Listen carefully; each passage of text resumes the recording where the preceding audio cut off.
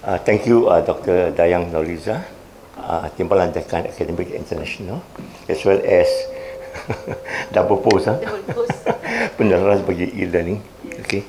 Also Puan Rajimah, our peneras for blended learning. Very good morning, dear friends. Very good morning, dear colleagues. We are here from PEP to clarify what's coming up next. Please move on. A brief overview of what I'll be covering, just general. After that, the expert will be sharing concerning the different aspect. Hey, Dr. Tan. Okay, ini my sifu. Oh, my sifu. Hey, okay, Dr. Tan. Whatever that we have done, okay, until today, stands upon the foundation laid out by Dr. Tan Chun Keong in those days. Thank you so much. Thank you. Yeah. Really, thank you. Yes. So please move on. Yeah. This is a small team, like the last time. Still a very small team. So our Timbalan Pengarah is Puan Salmi, a veteran. Yeah. And she will be the very important lady to lead UMS into something called Pembelajaran Teradun Gantian. So she's a pakar.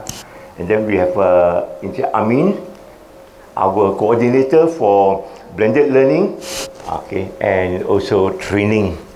And we have Puan Eugenia, okay, the lady on MOOC and OER. So, falling down there. What is that? Okay. Yeah.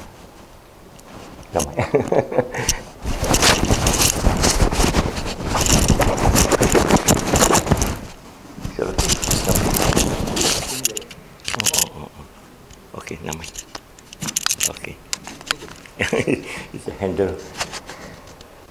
Okay, and then we have Faiz over here helping us with technical support, and the rest of the team are not here.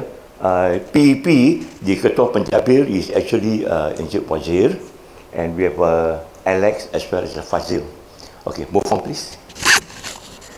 E-learning coordinators to support and to execute all our action plan.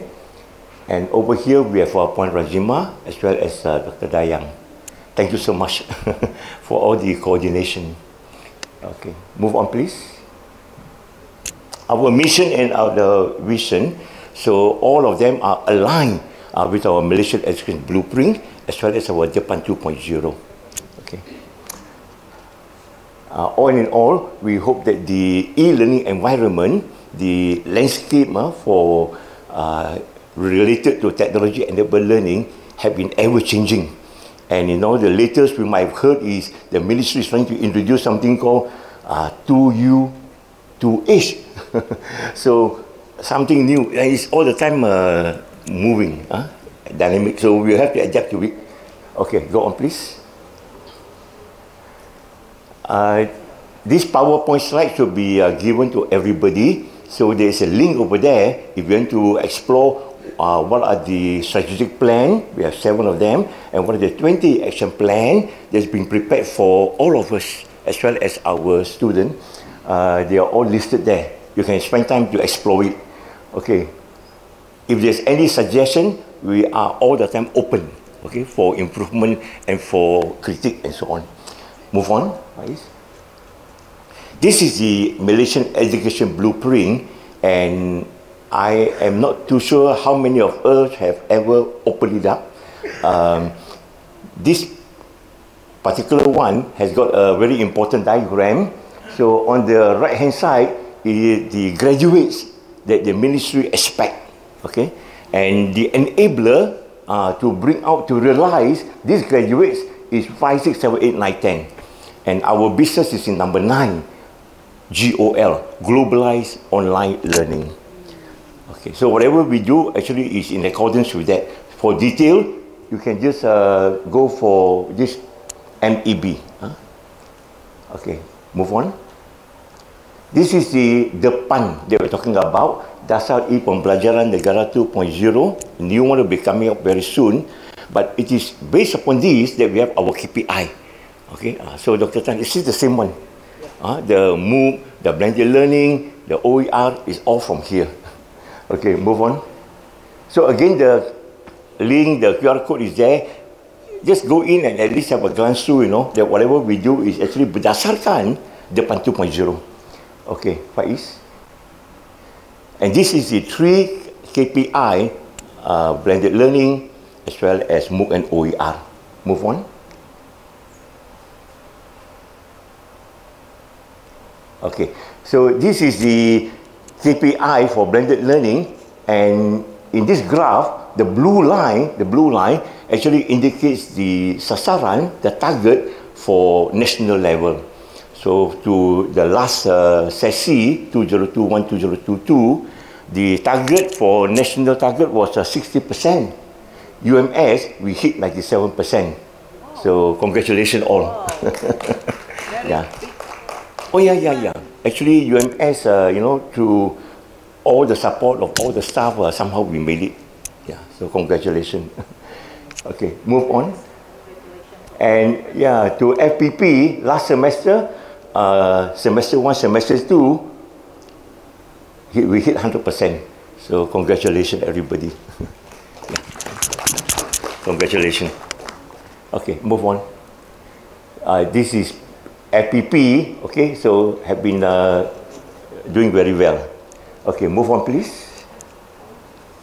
So that is actually the blended learning KPI, where we are doing very well in terms of UMS as well as FPP.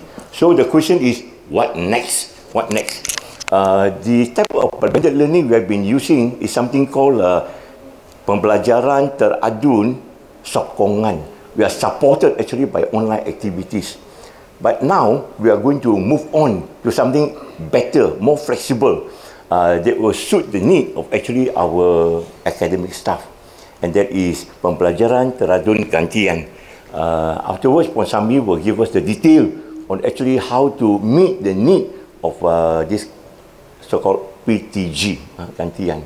You will love it, especially as academic, we will have more flexible of time to do our other work. Okay. This is the OER and baliknya. Yeah.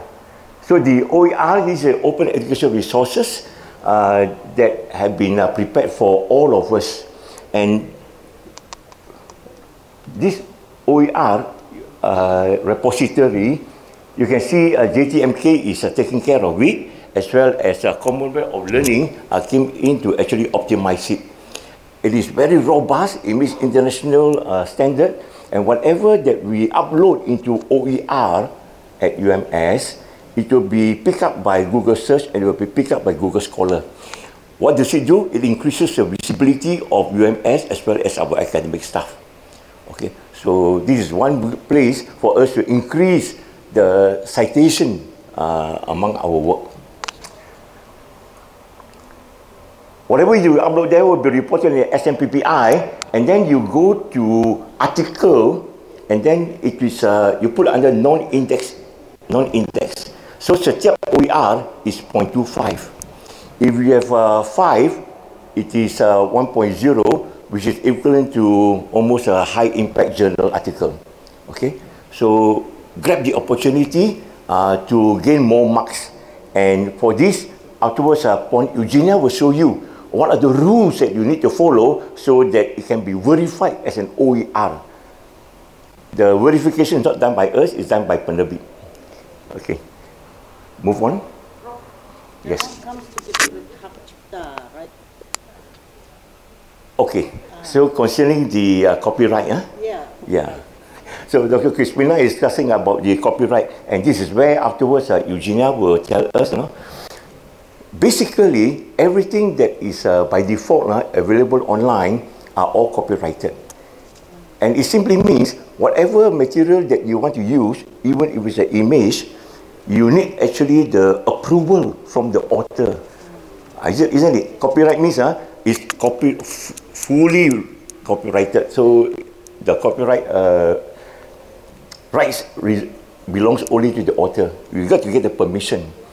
If it is using this open license, it means that whatever material that is under CC, we call it CCBY, afterwards Eugenia will show you. You use it, the approval is already given to you. So you don't have to write in. Just use it accordingly and put the citation. Okay. So again, this repository is here for all of us with the clear objective that it will improve our academic performance and our academic productivity. Okay, move on please. So over here, so that is OER. We expect the number of OER from FPP to double this year. The simple reason is because you know that it is gazetted, okay, by UMS, and whatever that you put there, you are rewarded. So, you know, 0.25, if you multiply by 10, you know, it's more than academic textbook that you produce. And all these marks are gazetted, diisytiharkan by UMS. So it will affect, of course, our academic promotion and so on. It can help you. So Eugenia will show you the way to get more marks in ELMPT. It's very important. Good. Yeah, we must get use of it. All right. Get use of it. Okay. Another one is MOOC. And in FPP, how many MOOC is being produced? At the moment, we expect those to be, whoever that's interested, there is a step-by-step procedure laid out. So in PEP, all these things are laid out for us. Go on, yeah. So Eugenia will show us actually how to apply for MOOC. Okay, please move on. Okay, step by step, she will mention to us afterwards. Go on. And Dr. Tan, this is the studio that is already being, last time it was in FPP, we have one, you have one here. Okay, so now we have one over there. And it is to support the production of MOOC. So whoever that come on board, you just, afterwards, Eugenia will show you a place to click, you register, and then we will call you, and we will show you step by step on how to build your MOOC. Okay, within half a year, or shorter if you can. Okay, so it's ready. Move on, please. So again, MOOC, you report in the SMPPI, and then it is under, again, publication. Go for MOOC down there, MOOC, and you get 1.1. Okay, yeah, so this is available. Afterwards, Puan Sami, Eugenia, admin will show you. Okay, go on. Of course, we have a lot of challenges when we go online. Okay, one of them, of course, is how to make sure that all our lesson plan, our activities are all at the higher order thinking level.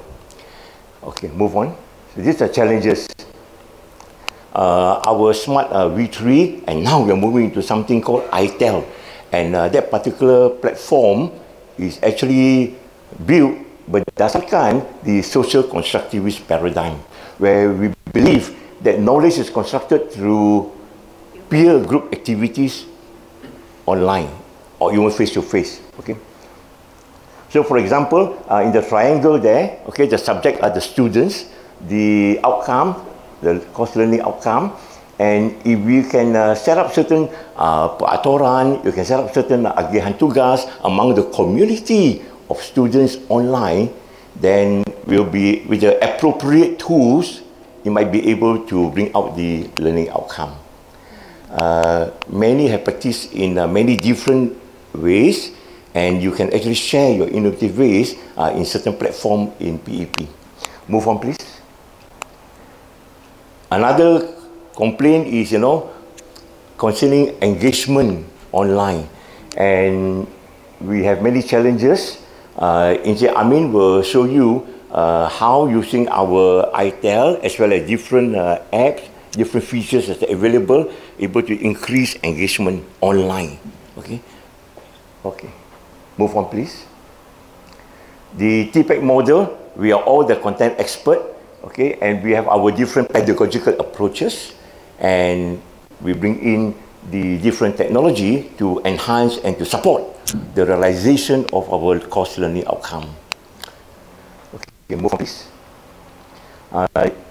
This is a view where the center is actually Bloom taxonomy, cognitive domain, and if we look at the higher order thinking, create, Faiz, move. Yeah. So for example, over here, create, the action verb, the activities, that means the course learning outcome, the learning design that you have, then you bring in technology. Okay, so move on. If you come to visit a PEP, there's a big slogan out there, learning design first, technology second.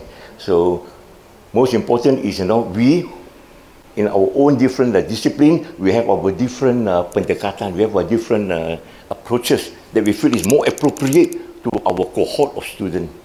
Yes, so learning design first. Then we think about, what technology come in to support it. Telcop.ums.edu.my, please visit this place. It's prepared for all of us. Again, there is a link over there in the first paragraph.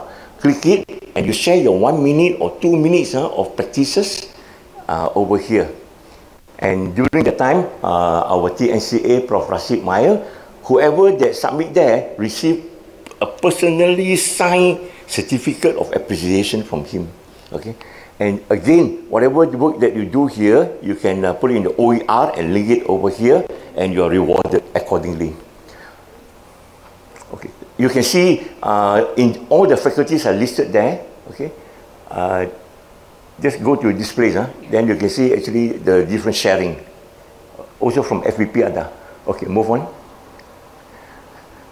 Learning with Technology, a student guide, is already the 4th edition. And please inform our students, go to PEP website, a lot of publication over there, and it will support actually to optimize the use of technology in teaching and learning.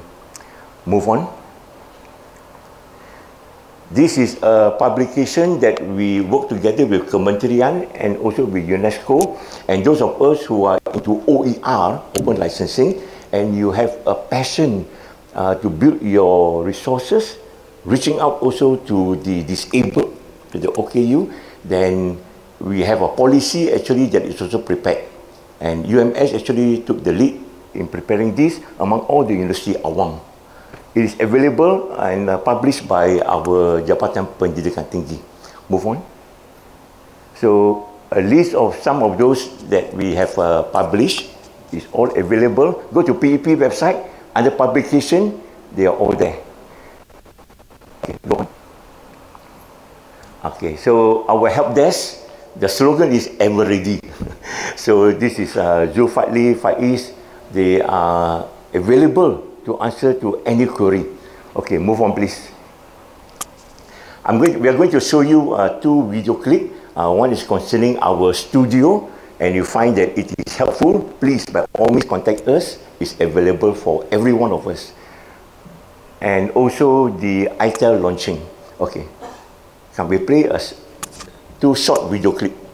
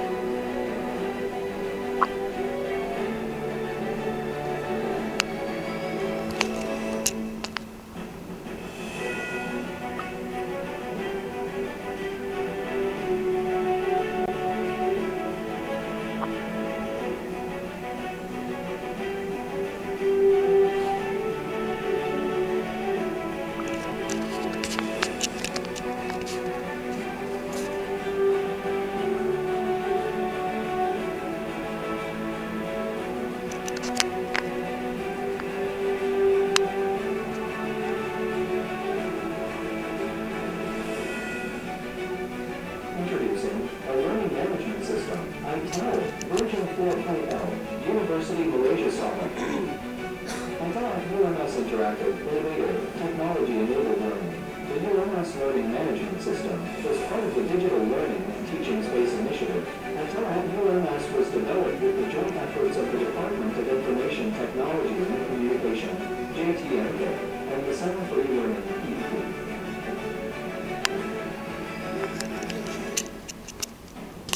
Introducing you to our new world. Experience new heights of education. Reach out to the most competent and passionate mentors. Great learning experience. Categorized activities or resources. Make it easy for users to add materials according to learning objectives.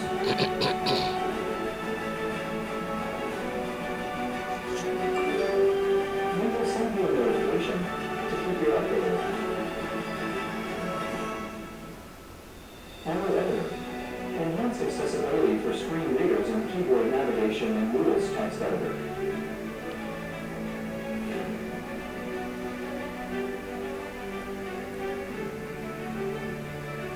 ITEL. Learn remotely from anywhere.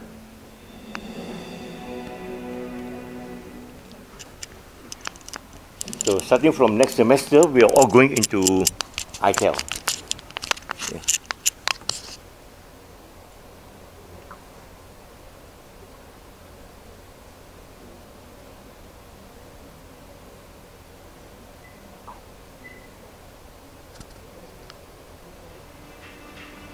Get ready to take your video to the next level with our expert videography services, now available with green screen technology. From product demos to corporate interviews, our green screen technology enables us to seamlessly integrate any background, making your video look professional and polished.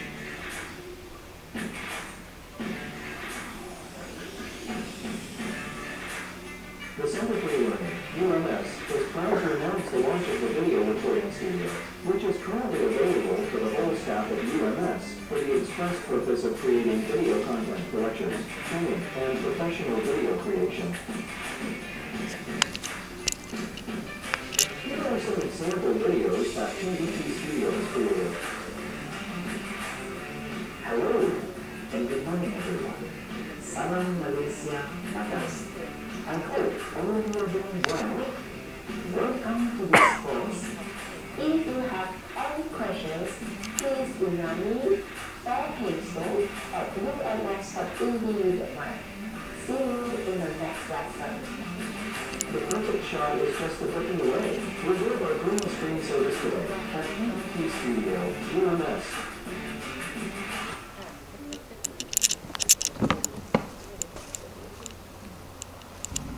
These are all available for every one of us to use. Okay, thank you so much, everybody. Yeah. Okay. We call upon Eugenia. Yeah.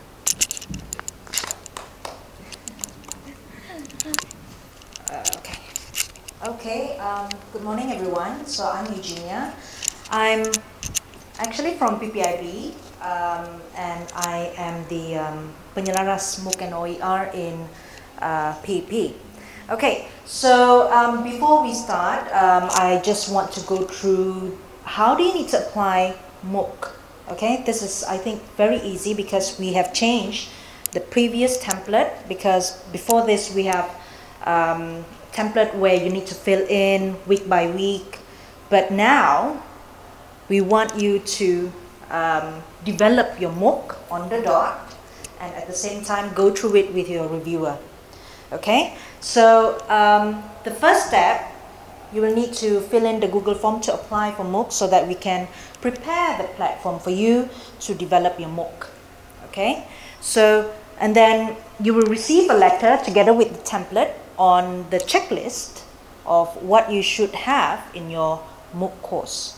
Okay, so that is the first step, and you can see there 6 months of development. Okay, so some lecturers, they prefer to go through those 6 months together with their reviewers. It's okay, can, but do let us know. If you want your reviewers to have their surat lantikan earlier, then you let us know. We will prepare it for you guys. Okay, so some prefer to have their reviewers to do the review after they have developed the MOOC. Okay, so that is 1 month for the reviewers to actually go through your course, okay, in the platform provided. Okay, so 1 month for that one. Okay, and then in the checklist, the reviewers checklist also in there. Okay, we prepared some sort of like table 4 template for you guys. Okay, so that they have their own calculation for the reviewers 1 and reviewers 2. So you will need to select your own reviewers. Okay, these reviewers can be among your colleagues. Okay, so as long as they know the field that you are teaching, the course that you are teaching. Okay, yeah. So that means the applicants will suggest Yes, correct. the reviewers. Yes, 2 reviewers. Yeah, because in the Google link, we will ask who are your selected reviewers. Okay, so that is the second step. Okay, the third step.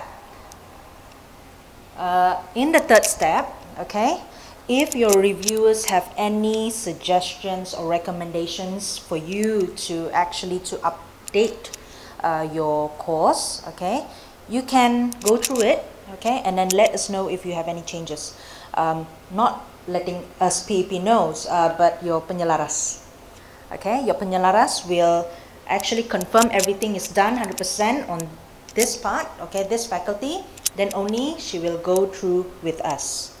Okay, then the last part, okay, step 4. So you will, once everything is done, okay, by penyelaras, okay, and then only penyelaras will let us know, okay, I think this course is ready to go.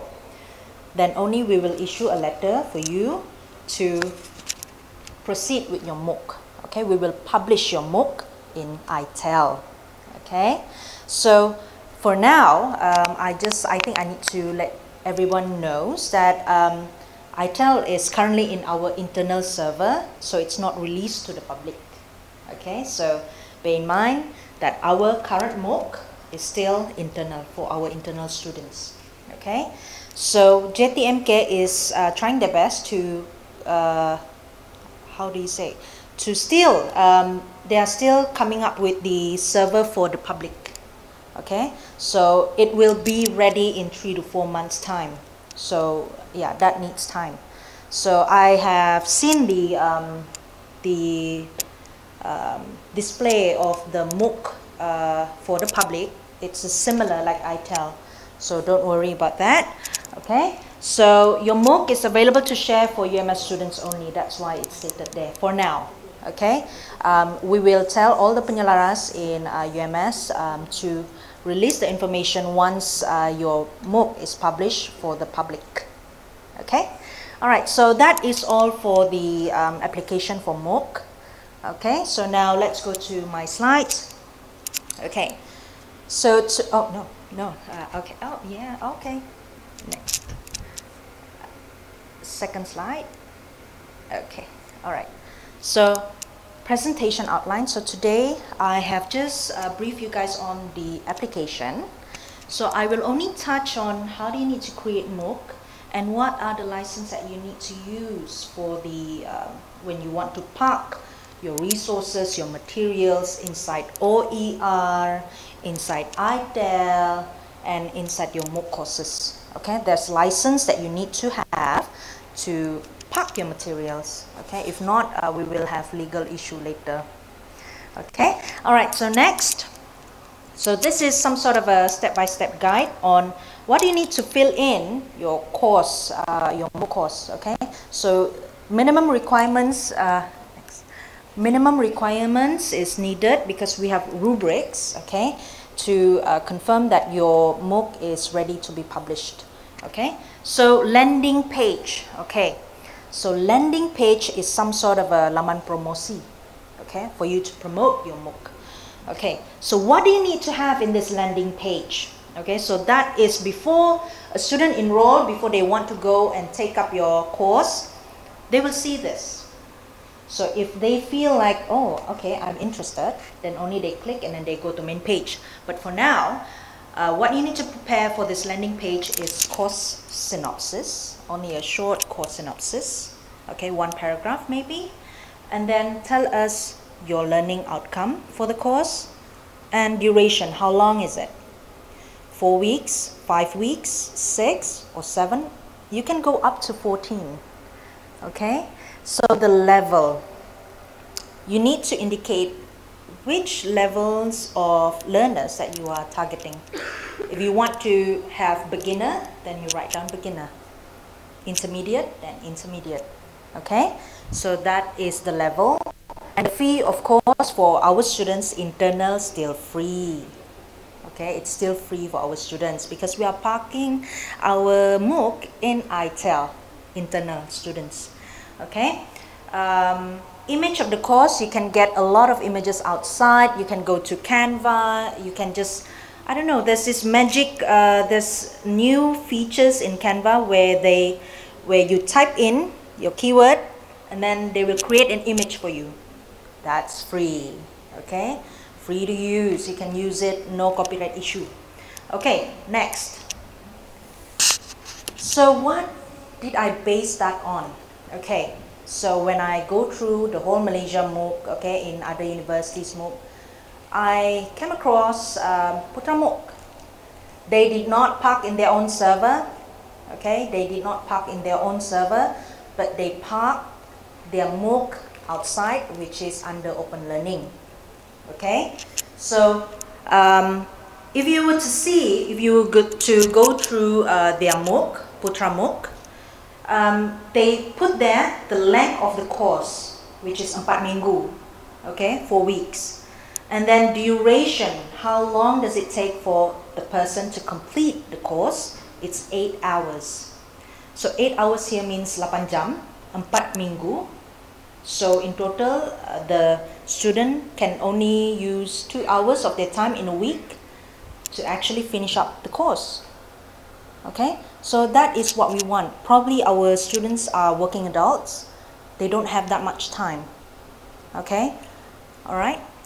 So we want that. We want that kind of course where everybody can have access and can study.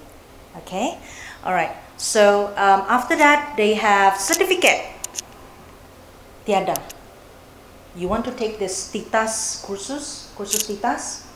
There's no certificate for this, but you can just learn something from it. Okay? Did not provide any certificate. So after that, they have level. Ini permulaan, beginner. Okay? So language, bahasa Melayu, and then tahap pembelajaran. Okay. So all these we don't need. Some of it we don't need. We just follow the one that I put in the landing page, the course synopsis, level, fee. Only those. We only want those. Okay? Alright, so next. Okay, so the main page. So what is the main page? So when we go to Smart V3, or some of you might have used ITEL, the top block, okay, the first one where we have the announcement forum, that is the main page. Okay? When the students have already go into our laman promosi and then they decided to enroll, then they will go to main page. So what do you need to have in your main page? Greetings. Okay, so it can be like Dr. Oscar, Salam Madani, okay, Selamat datang, or welcome to my course. Okay, it can be in a form of video, it can be in a form of PPT. It's up to you. Okay, all right. So lectures information. Okay, lectures information. Some prefer to develop their MOOC together with the team. Okay, that team, probably lecturers. Okay, 2-3 lecturers working on one MOOC. Can, no problem. Put their name in it. Okay, list the name in main page. Okay, if you are the only one who's working on that, then put in your name. How does the student need to contact you? Email, okay, or WhatsApp. Okay, so put in your information there. Okay, All right, so teaching schedule. If you have any schedule that requires you to meet your students face to face, put up the schedule so that they can look for you. Okay, this is not face to face in your office, but it can be via Google Meet, Zoom meeting. Okay, all right. So introduction video. If you were to see in Laman Promosi just now in Putra MOOC, they have this short video in 30 seconds to 1 minute video introducing their courses. Okay, the course that they are opening up for MOOC. Okay, in that video, it puts in the course synopsis, learning outcome, what can they learn. Okay, so a hint of what they're going to expect in that course. Okay, so that can be in a 30 to 1 minute video.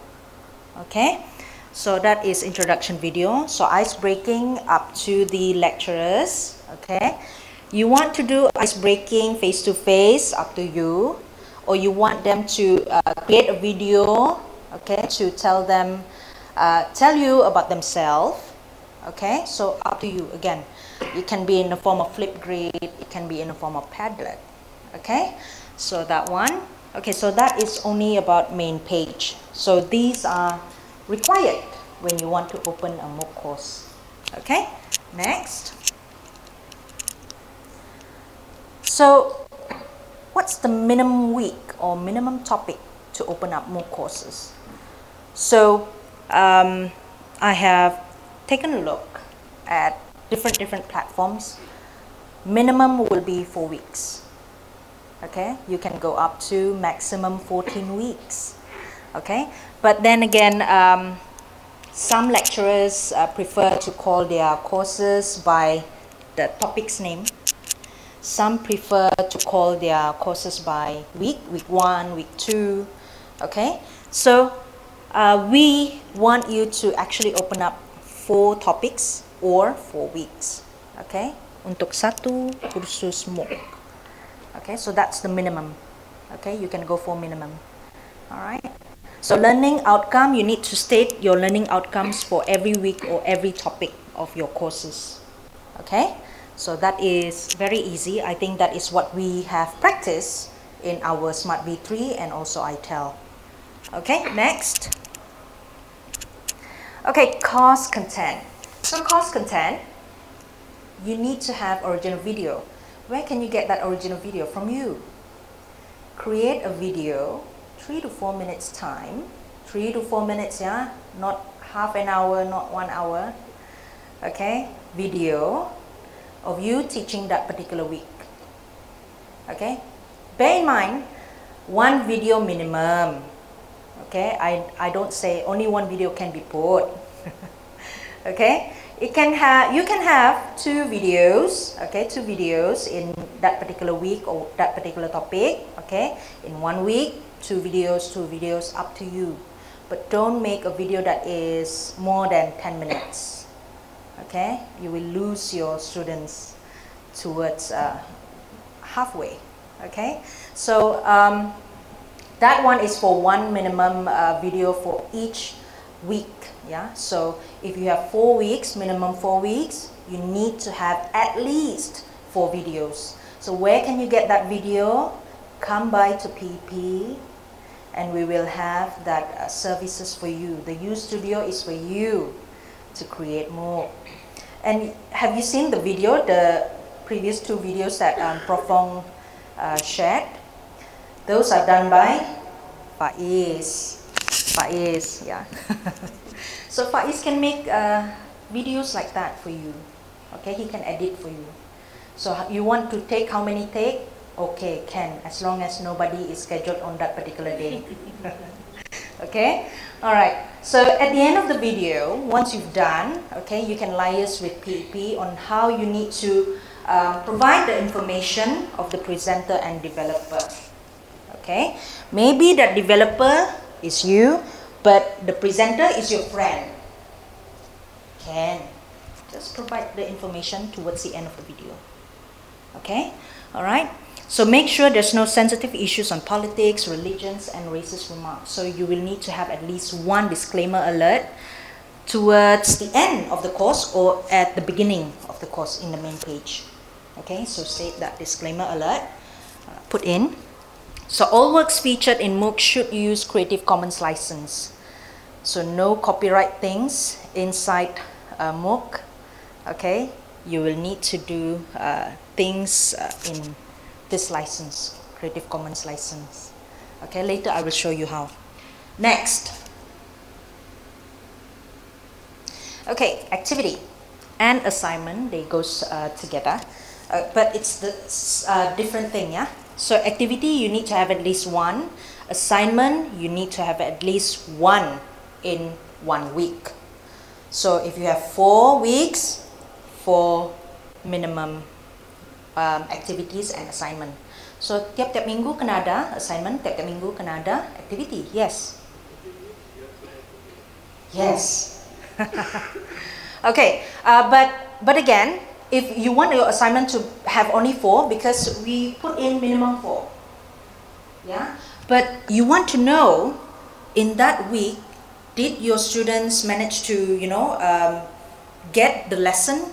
Okay, so put a quiz there. Maybe, okay, some people might not understand what is this assignment. Okay, so people think, oh, assignment must be hard. It must be 50% and above. No. Okay, MOOC is something you want to make people to learn. Okay, so we want to encourage them by giving them MCQ. 5 items of MCQ is okay for quiz. Okay, yeah. More to formal unit assessment. Huh? Formal assessment. Not really formal. Not one means in terms of, because we have this formative and summative, right? So you said it's every week. So Yeah. maybe that is more to formative assessment. Yes, correct. Yeah. We don't need to have, we don't want to go back and forth in our MOOC courses, yeah? So, preferably, when you do these quizzes, it must be auto-graded. You know, auto-graded? Short answer, okay? It can be graded automatically. Students will know what marks do they get. Yes. Okay? So, don't give them one paragraph of essay for you to, to go in, keep on going in to mark students' essay. For example, if it's open to public, if it's released to public, 200,000 students. Will you be able to manage that? Yeah. So do auto-graded quiz. Okay. So activity here, you can get the activity from different website. Okay. All right. How do you need to do this? How do you need to do this? Just cite them. Okay. I got this from where and here and there. This is the link. Okay. But you just put in, click here, and then hyperlink the here. So they can go and do the activities outside, not inside your MOOC. Okay? Alright? Not inside your MOOC platform. Okay? So that is the activities. You don't need to create your own activity, but the quiz, you have to do it on your own because it's packed inside. Okay, that's why I say assignment, you should do MCQ maybe 5 items only to assess whatever they have learned that particular week. Okay, alright, so that is minimum for activities and minimum for assignment. So it's up to you how you need to do. If you want to do 10 assignment for 10 weeks also can. If you want to do only 4, you only assess every 3 weeks or 3 topics, up to you. Because what we put up here is 4 minimum for the whole course. For the whole course. Okay? Alright. Next. Okay. Extra reading and also reference and acknowledgement. Okay? This one also should be included. Okay? Because in the rubrics, this is a must. Okay? So when we use that activities in different websites, so we need to cite them. Okay, we need to actually acknowledge their website. And then extra reading, it can be in the form of YouTube. I know some of you definitely like to go to YouTube and find your resources there. Yes, can, but make sure to look out for Creative Commons license. Okay, all right. And then do not embed YouTube too much in our MOOC platform. Okay, you can hyperlink. Hyperlink. So click here to know more about this topic. They click and they go to YouTube. Hyperlink. Okay, it's there in ITEL. Alright, so that one. Okay, so I think everybody is looking forward for this one. Me and Dr. Kenneth, we've gone through a lot of roadshow about this, and Dr. Kenneth has briefed everybody a lot on Creative Commons, but I'm just going to shorten it. Okay, so Creative Commons, these are the icons that usually people see, but they don't know what does it mean. Okay, so I'm here to let you know that the first icon, a man standing, you need to acknowledge me, you need to attribute me. So that is what we call CCBY. You need to attribute me. Must. Okay, my name should be on everything. Okay, if you take my material, make sure my name is there too. Okay, attribute. So the second icon, the money icon, non-commercial. So that one, if you take my material and then you decided to sell it, then I will sue you. Okay, because I don't want my materials to be sold off. Okay, I use your material and I open a course and I charge students to come into that course. Okay or not? Still no.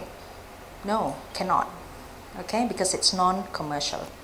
Alright, so you see the equal sign, the equal symbol? Okay, that you can copy my material 100%, but if you change it, then we will have a problem. So you need to copy my work as it is. Do not change my work. So that's the symbol for that. And then next to it, you can see a roundabout there. Okay, that one, my materials, you can copy 100%, you can even change. You can paraphrase my work. But my license stay the same. Don't change my license. For example, I put my license as CCBY share alike. And then suddenly you said, okay, I've done some changes. And then I decided to put CCBY non-derivative. Wrong. Cannot. Okay, because the license should stay as it is. CCBY share alike. Okay, alright, so I'm going to tell you which one of the combination that you can put in our MOOC ITEL and also OER. Next, the top three. Those are the most accommodating license that we can park in ITEL, MOOC, and OER. So whatever posters that we have, take either these three. Okay? CC, and then you can see the 0 and then slash. That is for public domain. Free. Use it, share it, sell it. Public domain, free. You can use it. And then second one, CCBY, just like what I told you, you need to attribute the author. CCBY share alike, license should be similar. Okay, so down there, the 4th, 5th, 6th, and 7th, okay, all these, they are not a free culture license. We recommend for you not to put in OER, MOOC, and also your ITEL. ITEL or Smart V3, if you were to see right down there, it's CCBY. Okay, Creative Commons CCBY. Okay, so you can have all those top three license. If you were to see on the left part, you see the two papers, they are duplicate. That is 100% copy. You can copy. You can even change. Okay, you can change the materials, the content, and you can even sell it. Okay, so those are the top three items that is the most accommodating. So right down below, you can see the bulat and then C. Itu adalah copyright. No, no, no, cannot. Don't put any materials that has already been published inside your IDEL. Even MOOC, even OER. Okay, cannot. Don't put it there. Okay, because later on you'll be in trouble, not us. Okay, all right. So that is from my PPT. So I'm going to share how do you get this license? How do you know this is the correct license for me? Okay, so let's go to creativecommons.org. You can get this free on the website. Okay, so once you go here, creativecommons.org, you click on share your work. Okay, once you click on that, you will be directed to here, and then you can see the blue box. It has choose your license, choose a license. So get started. Okay, so when you click on yes, no, yes, as long as others share alike, the license down there, it will change. So for now, it's CC BY because you allow adaptations, yes, and you allow commercial uses of your work. But what if we don't allow the work to be shared? We click on no, it says CC BY non-derivative. Okay, so you cannot, you ask the person to only copy your work 100%. Yeah, that's it. Okay, so but you still allow them to sell. Okay, so that one. But what if you say yes, as long as others share alike? Click that one. That happened. So you can see that this is a free culture license. Okay, you can see that this is a free culture license. But what if we say we don't allow commercial uses of your work? It says there, this is not a free culture license. Okay, so it automatically tells you which one is free, which is not free. Okay, so the author wants you to attribute him or her, right? So go help others attribute you. Click. Once you click, type in the work of the person that you, the title of the work that you take. So what's the title? Document, for example. Document, and then you attribute the author.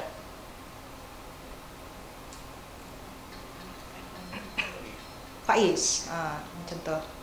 Okay, and then if you put or park your work in OER, you can put the link there. Yeah. So when people take your materials, you can see how many people downloaded your work in OER because we have the data. So we know how many people have access to your work. Okay, so you do that. Okay, all right, so since document by Faiz is licensed under Creative Commons, okay, there you go. All right, it automatically helps you to create your own license.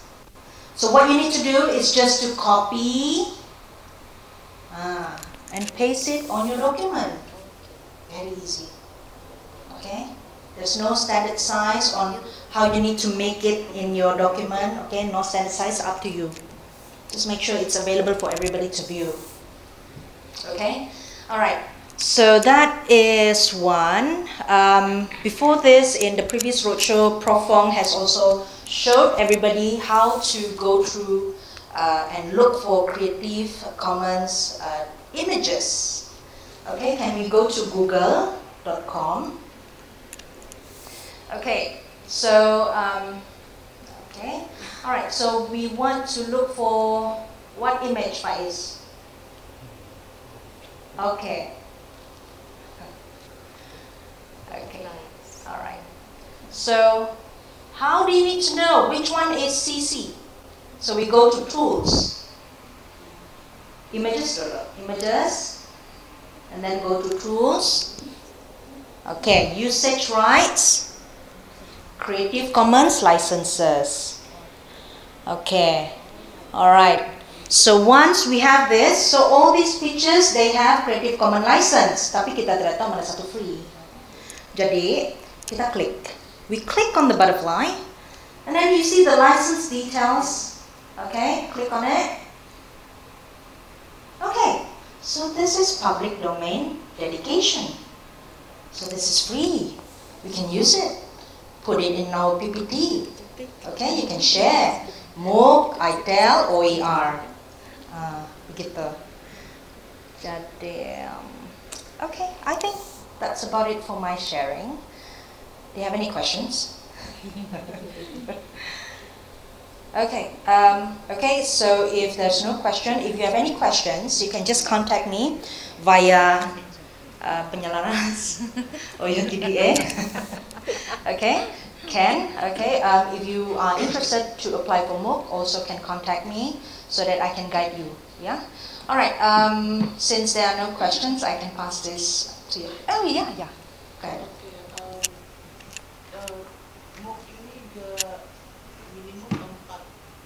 Iya, betul. Oh, this is not for your full-time courses, yeah? Ah, no, no. Okay, so I just give a very simple sample lah kan. Okay, so we have 14 weeks. So we notice that one particular week in our 14 weeks sangat panjang mau explain sama student. Sangat panjang, and you feel that it takes a lot of time for you to explain that particular week. Make it as MOOC. Subtopic, subtopic, subtopic for 4 weeks. Ask them to go on their own. You can do that. Okay? Ya, boleh juga yang ada satu kursus yang dalam 14 weeks, in that 14 weeks, and you have 1 week that your students need a lot of time to understand, or maybe they need a lot of visual images to actually understand that one particular topic. Break it. Break it to 4 weeks, and that is their own self-learning. You can do that. Okay? Yeah. Ongoing courses, full time. Yeah. For what I mean, I think you can. Cost. You can talk to PPK, maybe MC. For For MOOC, yeah. 14 weeks for the full-time course. For more, some of the courses will be in previous semester. Uh-huh. So some of the courses, I mean, for this coming semester. Mm-hmm. So MOOC, is it a must for this coming semester or the previous Oh, no. courses? MOOC KPI is throughout the whole year. Okay, so it doesn't affect whether your semester for this semester or next semester. Yeah. Because it's open to public, right? Not yet. Yeah. We will let you know when it's open to public. Yeah. For our students, yes, it's open because it's internal server. The public server not ready yet. Yeah. Okay, the KPI for one faculty, it depends on your TDA. If your TDA say mesti mau ada kursus 3 MOOC ya dari FPP, then jadi begitulah. So if your TDA say, okay, I think my faculty can only get 1 MOOC for 1 year, 1 MOOC then 1 year, then your TDA probably opens it up herself. Okay, all right, so yeah.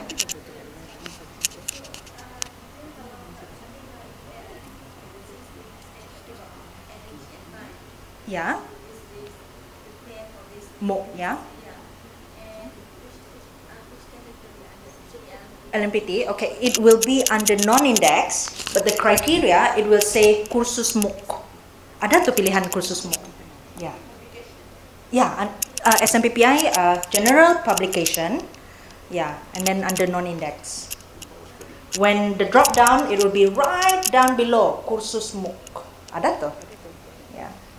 Jarang tengok kan pasal kita perasaan. Iya, betul. Dia paling bawah lagi. Dia paling bawah Ya. lagi. Oh, yeah. Profong said it's MOOC on its own. It's not non-index ya. Wow, tinggi. Okay. So, kalau tiada soalan,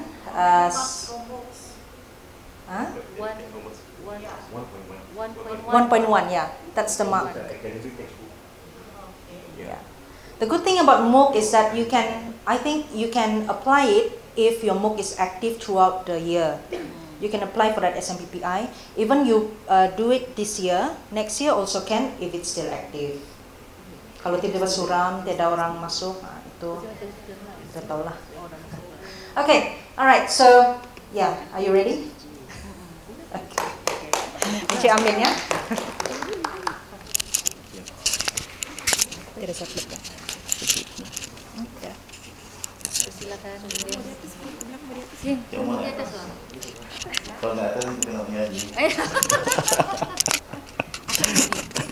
Siapa? Di sini aja. Okay. Thank you, Eugenia. So just now tentang MOOC don't get complicated. Your mind don't complicate. Your mind, MOOC and MC dua benda yang berbeza. Okay, so MC orang lain, not under our department. Okay, so this is MOOC. Okay, minimum 4. Apa-apa tanya dia. Right, so sebelum kita mula with my part in ITEL and its implementation, so thank you very much for having us PEP dekat sini this morning. Hari ni actually our last roadshow, but somehow Aftis kan? Sepatutnya petang ini, tetapi petang ni kita ada program yang lain pula, so kita have to postpone another day. So actually kita semua sudah happy ni, this is the last day, tetapi suddenly besok satu lagi kan, after one whole month, almost one whole month daripada Februari. Okay, anyway, before this, what saya hendak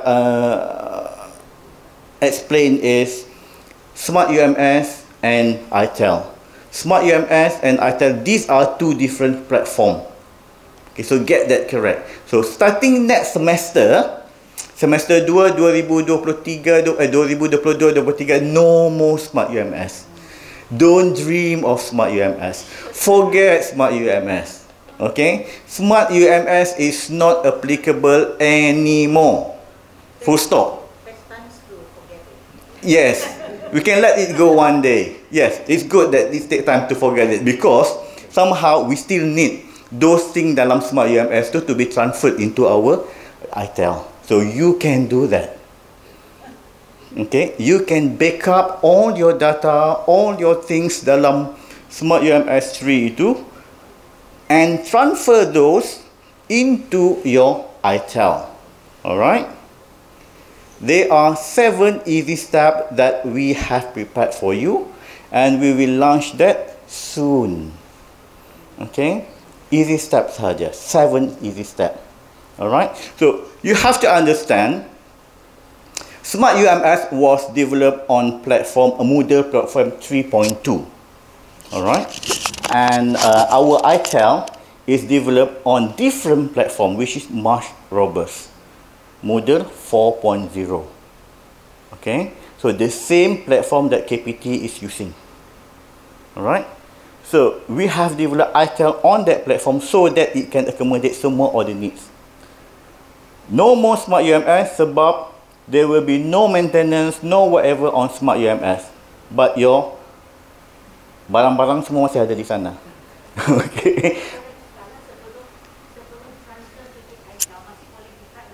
Yes, you still boleh log in into Smart UMS. It's still there, cuma you cannot use that one. No more of that. Okay, no more of that in the Smart UMS. Even the student is also not using that one. No more. Okay, so your student will go. We are migrating to ITEL 100%. Forget, that's why tadi saya cakap forget about Smart UMS. No more Smart UMS. Right, I believe that most of us here sudah daftar your courses. That is very, very good, so that you know how it look like. But the implementation of that, the more detail of that will be conducted during our talk. Nanti ada 5, I think 6 ya. 3 from here and 3 from there. Untuk attend the bengkel, TOT, talk bengkel on the 21st. On the 21st, Okay, so when these people, 3 daripada sini and 3 daripada sana, come back to the faculty, they will form groups of mentees. So we are going to establish this mentee-mentor punya system. Alright? So you have your mentor. Your mentor will tell you, will help you to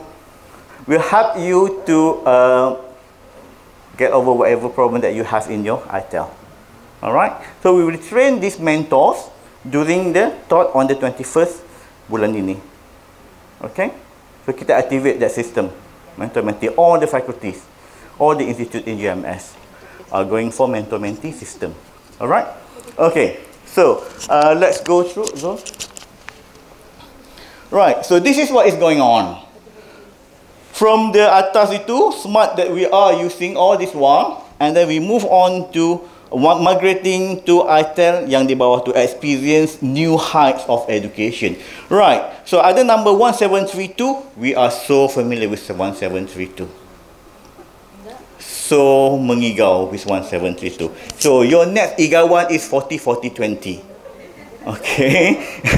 Right. So what does it mean 1732? 1732 refers to what, you know what it means.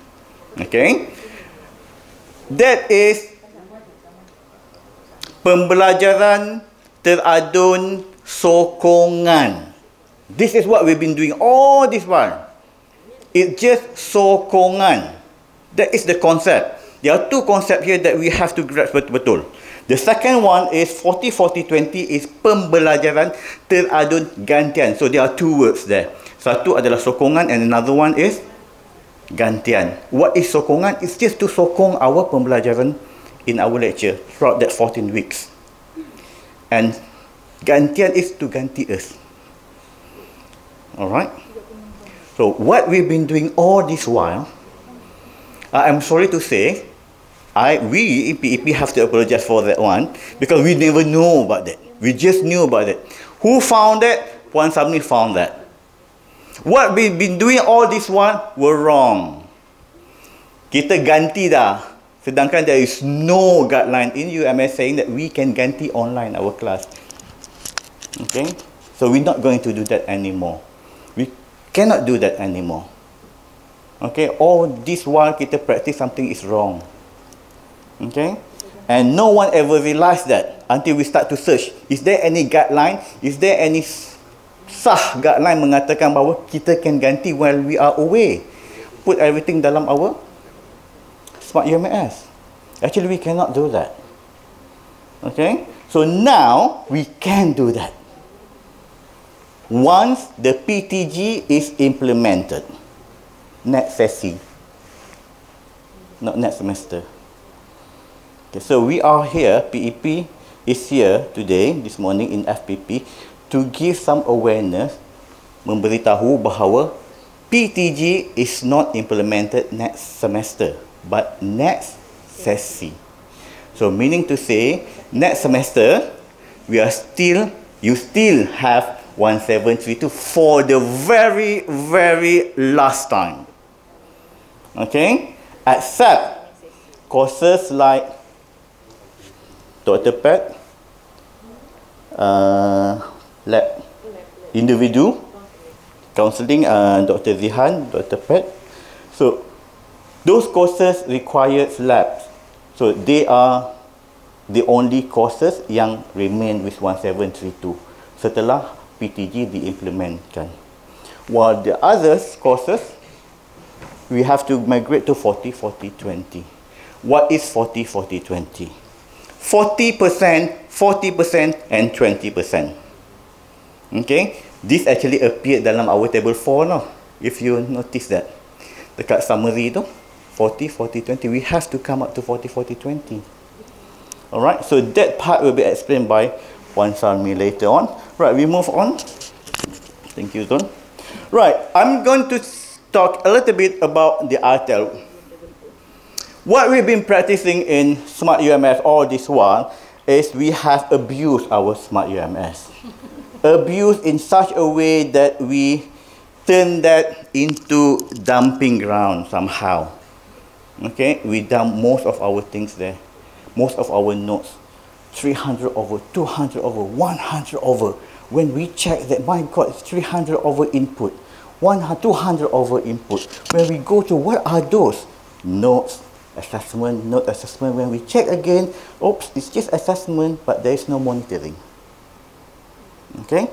So, that is the reason why kita punya what's that? Data yang menunjukkan how many our student log in online untuk pembelajaran is only 1%. 1%, the whole UMS. The data shows that our student log in for educational purposes, including smart UMS, is only 1%. 99% untuk something else. Okay, why?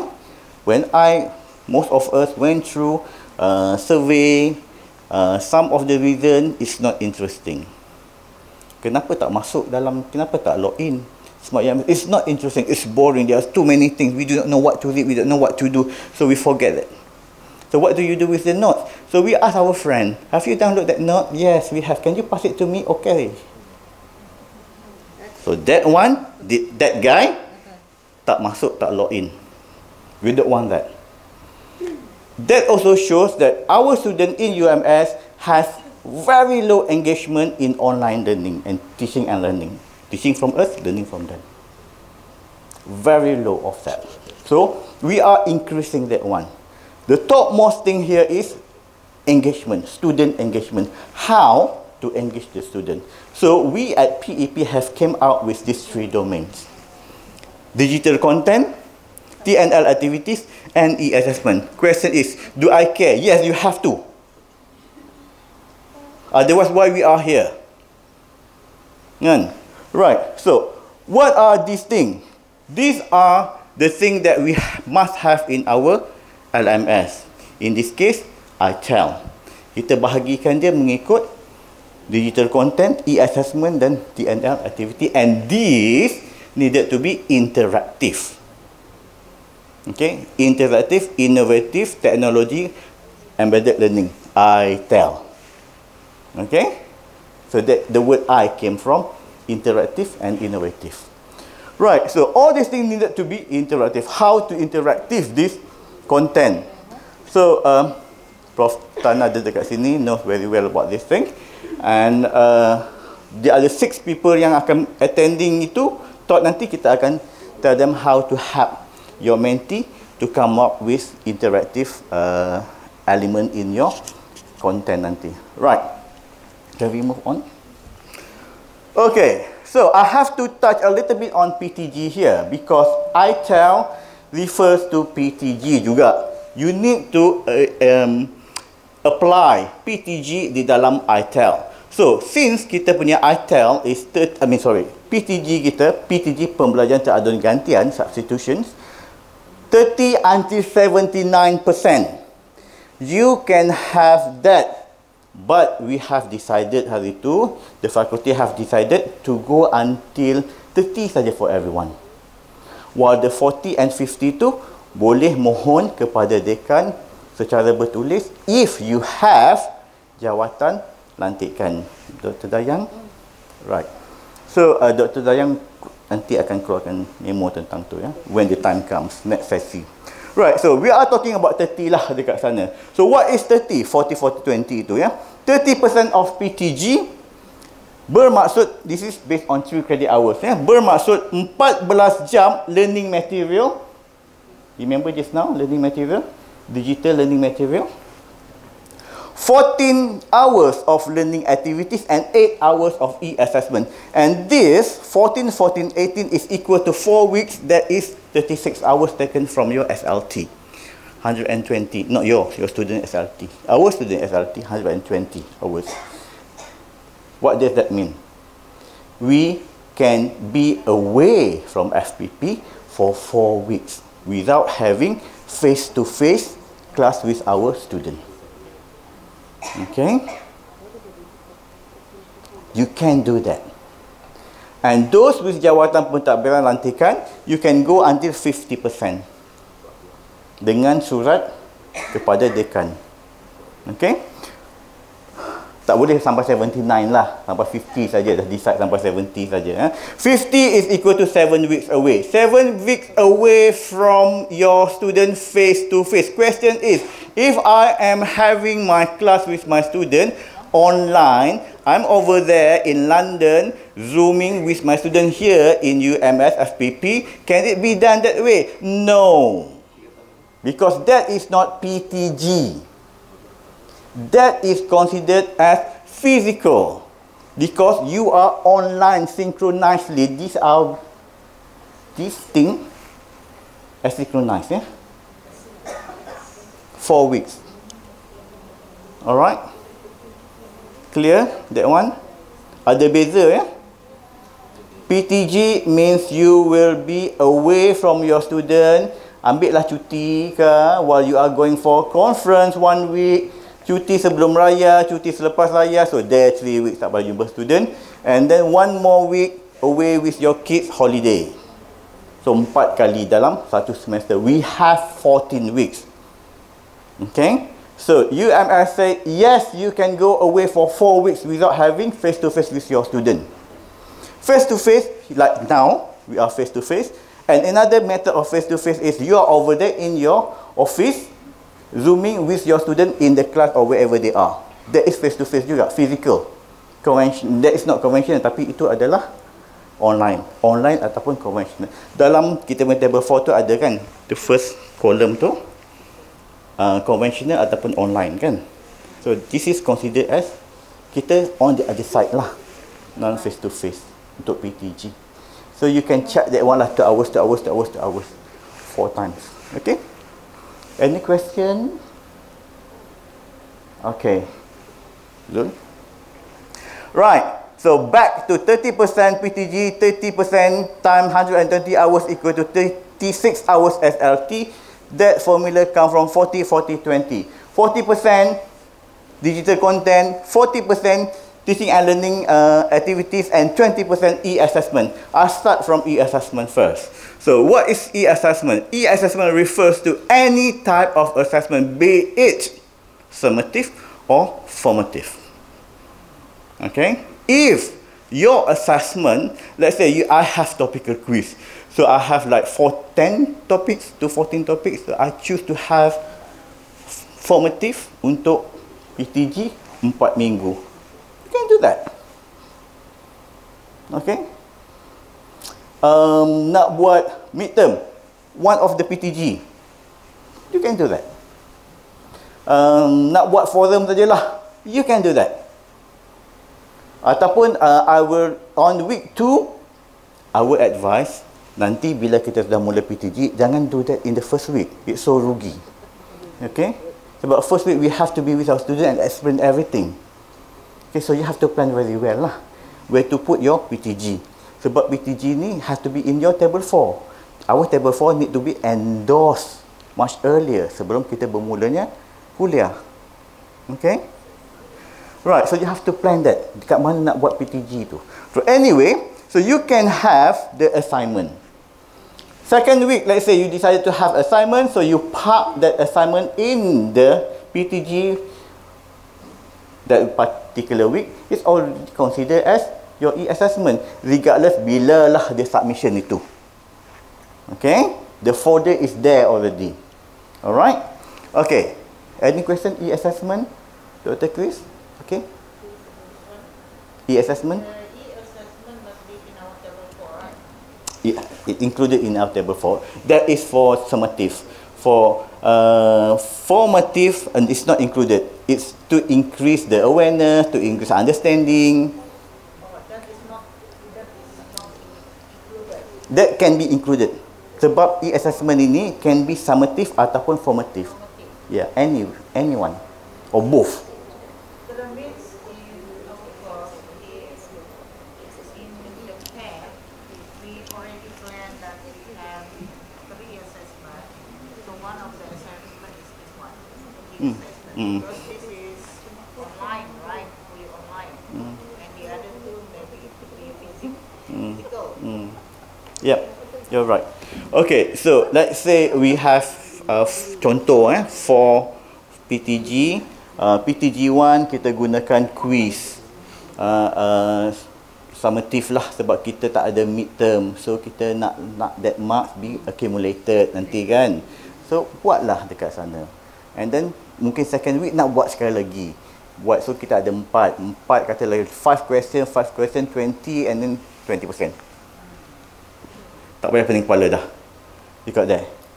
Okay, ataupun nak tambah lagi, tak maulah buat sebab you don't have that, so just give 3 questions pun okay, yes, no, correct, false, true, it's fine.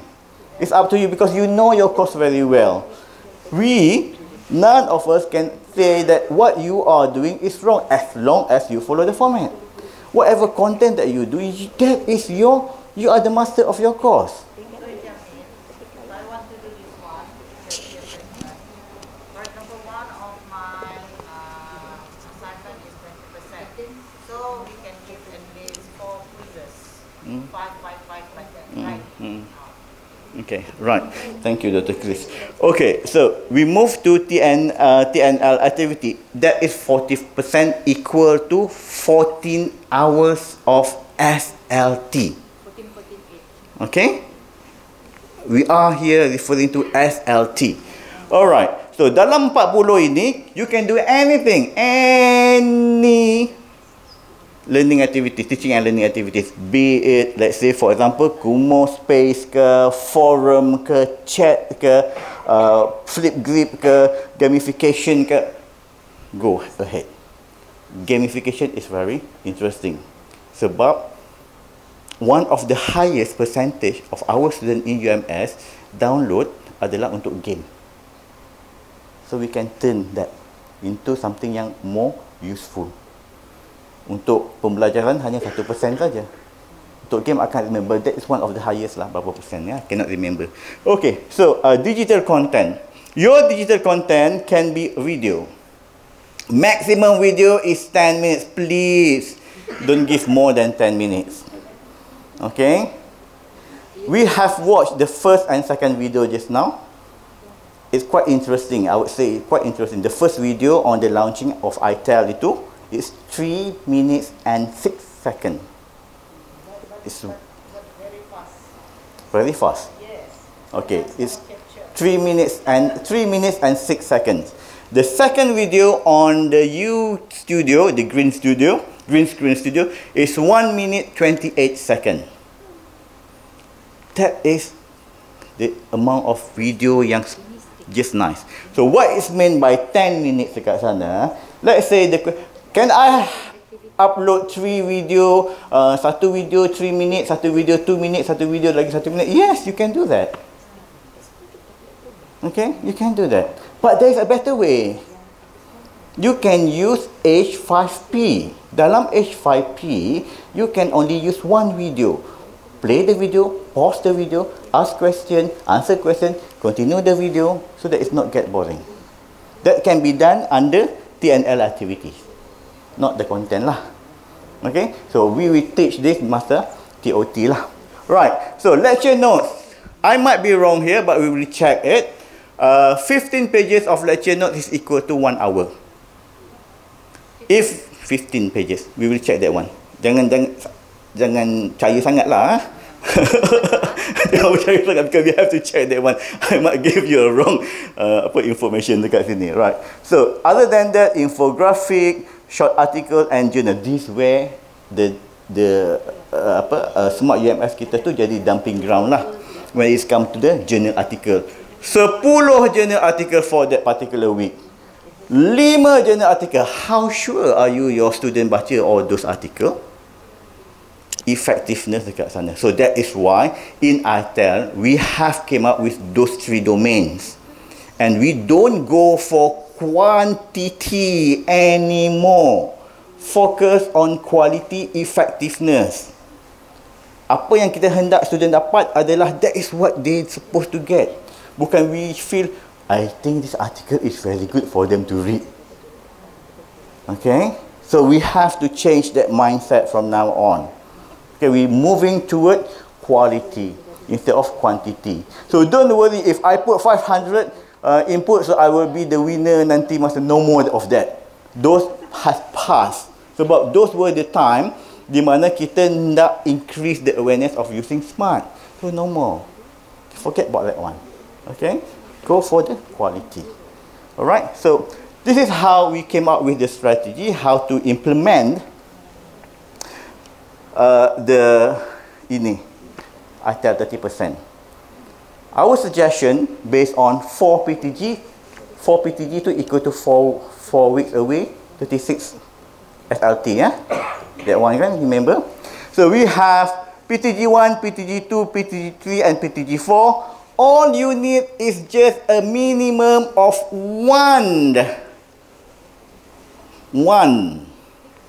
uno learning material, 1 learning activity and 1 e-assessment for each of the PTG.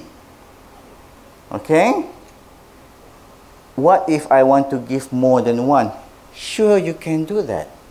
But you have to make sure that the 1 learning material itu, kalau more than 1 lah kan, learning material, the SLT, the student spend to learn is not more than 3.5 hours. Okay?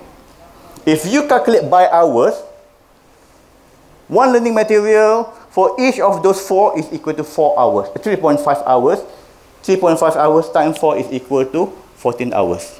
The same thing goes to e-learning activities and 2 hours for e-assessment each of that. That is what is meant by 40-40-20 itu.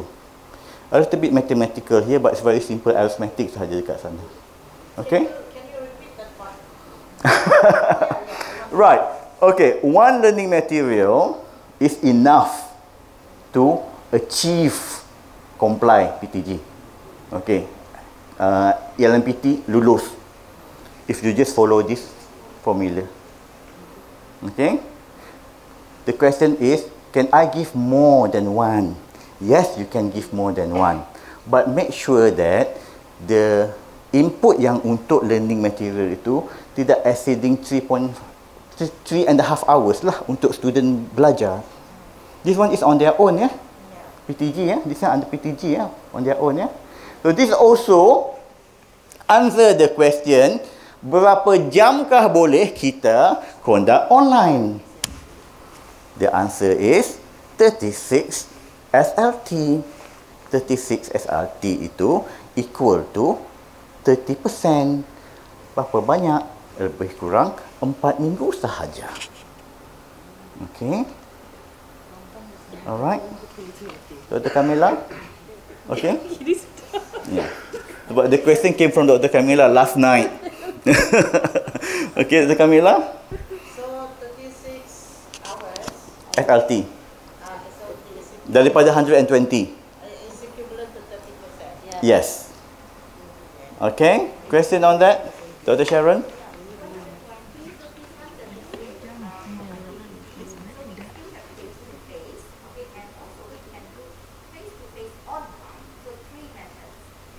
Yes. Okay. If you are going face-to-face online, that is not PTG, yeah? Okay. But you can do that. That falls under 70% itu. 70% untuk kejap. Online if you recorded your lecture, okay, recorded your lecture and then you upload that recording di dalam ini PTG, that is can be considered as 1 learning material. Okay, faham? Okay, if you are having live face to face, that is not PTG. Okay, alright, clear kan? Alright. Tetapi jika dibenarkan yang online face to face, dia tidak akan macam Dr. Sharon cakap tadi lah, dia sudah ada macam satu peluang untuk bersyarat tersebut untuk tidak datang bertemu secara fizikal. Yeah, that sepatutnya, yang tu tak sepatutnya berlaku, kan? Sebab dia tidak dikira dalam Dia tak dikira dalam PTG. Dia masih dikira sebagai fizikal. Kalau kita tengok dalam kita punya table 4 pun, dekat sana adalah di sebelah kanan, sebelah kiri. Good question. Itulah kita Siapa yang mengawal itu? Bukan PEP. Kan seperti Amin cakap tadi, boleh. Boleh. Online. Ya. Okey. Dan itu bukannya PTJ. Kan. Kalau PTJ kita sudah cakap tadi, kita boleh kawal 30%. Kan? Hmm. Okey. So itu sudah settle. Hmm. Fakulti pun sudah setuju dalam JKT, jawatan kuasa akademik kita untuk 30%. Okey, itu settle. Tetapi bila Cik Amin cakap tadi yang online face to face, online itu Synchronize. pun boleh dikira sebagai physical. Siapa yang kawal ini? Ting ting ting ting ting ting ting ting. Face to face physical adalah kita bersama. Mm-mm. Physical bersama dengan itu. Ya. Dan bukannya online. Ya, physical macam gini. Kalau dibenarkan yang gini-gini online, itu bukan physical bagi saya. Yes, dia bukan fizikal, tetapi kalau kita based on kita punya table 4, dia dah masuk dalam sebelah kanan, kolom sebelah kanan. Sebelah kiri, sorry, sebelah kiri. Ya. Kalau dikira siapa yang kawal ini? Yang tu di luar PEP. So itu akan membuka Peluang untuk maksudnya nanti yang itu ini dah di luar perbincangan PEP sebenarnya. Apabila table 4 tu di endorse, KP lah menengok itu sana dengan arahan daripada TDAA. I think Agnes, we shouldn't emphasize the synchronized online learning. We shouldn't define as face-to-face only. Face-to-face also. We just said it is not counted under PTG. Yes, it is not counted under PTG, correct. Tetapi kita cannot run away from the reality. Benda itu wujud dalam kita punya table 4. And then is it free for us untuk letak di sana the column tu untuk fill in how many hours di sana. So that one is okay, minta maaf, TDAA sudah rule out kata tidak boleh. 30%. After 30% habis. Tidak boleh. Maksudnya tidak boleh yang online. Sebab kalau tidak, kita tidak boleh kawal. Ada yang sampai 100% tidak masuk kelas. Yang sekarang pun kita susah mau kawal. So 30% dalam table 4 itu kita sudah nyatakan 36 jam. Dia memang ada appear di sana. Teaching and learning. Tengok yang paling bawah. Ada merah-merah tu. Ada sana 36. Boleh nampak sana 36 jam SLT. Kita bernampak 40-40-20. Yes, dalam summary. Memang nampak. Jadi kalau kamu salah parking 1, 2, 3 tu, di sana tidak akan wujud pun 36, 70 mungkin. Yes. So kena setting baliklah dalam table 4. Okay, right. So maksudnya tu saya punya table 4 pun kena buang lah yang itu. Because I have that dalam my table 4 yang face to face online itu ya. So kita kena buang khusus kita. Right. So no more. So FPP punya rule out, TDDA sudah cakap no more face to face. You cannot use Zoom as a synchronized teaching. You have to be here face to face. Okay? No. Sorry Jose. 30% is 30%. Saya record dia punya ayat. Okay, so okay this part alright. So Azul. Okay. Oh, okay. Anas. Inilah kami bergaduh itu. sebab yang assessment tadi, Assessment yang sebelum ni. sebab katakanlah e-assessment. Yang ini mesti merujuk kepada table 4 CLO lagi kan. Jangan pula CLO yang bukan mengukur kognitif tiba-tiba Ada di sana. memukul menggunakan e-assessment ini. Yes. Contohnya katakan interpersonal leadership, personal skill tiba-tiba pula menggunakan ukuran e-assessment. Sedangkan itu bukannya boleh diukur menggunakan e-assessment kognitif. So itu kena lihat kan? Yes. Selaras dengan CLO. Yes. PLO 1-2. Okay, that part is actually under Fakulti punya Quality Control and juga TDDA. PLO Okay. 1, 2, 7 lah. Okay? Yang mesti Yes. Of course lah, when it come to assessment itu, janganlah tersimpang daripada kita punya objektif dan juga CLO kita. That is a very basic one. I have taken out that slide yang mengatakan bahawa it has to be aligned dengan kita punya CLO. Sebelum ni ada, kalau tak panjang sangat slide saya. Ya. Orang dapat berapa 40%?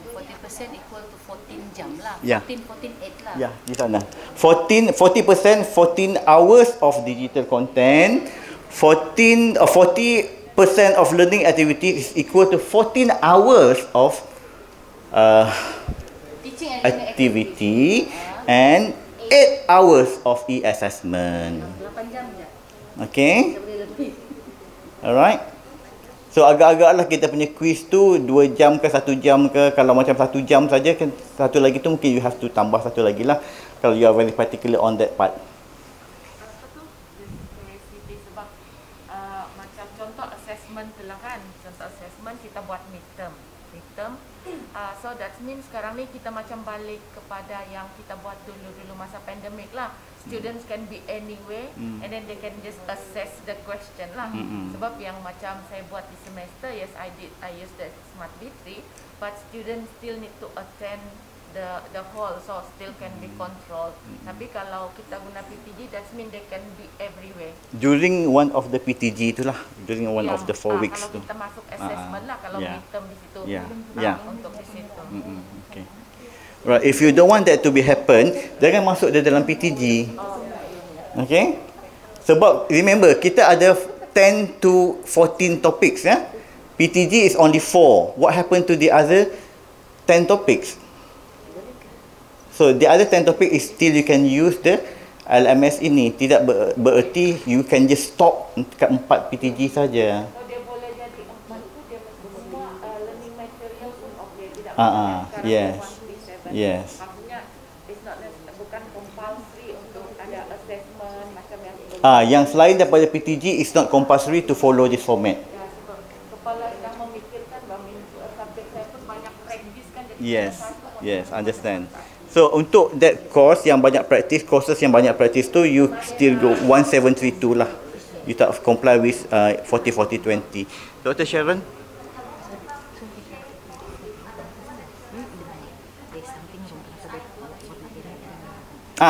Sebab Agnes and me, we are having, we will share one course. Nanti kita akan buat begitu.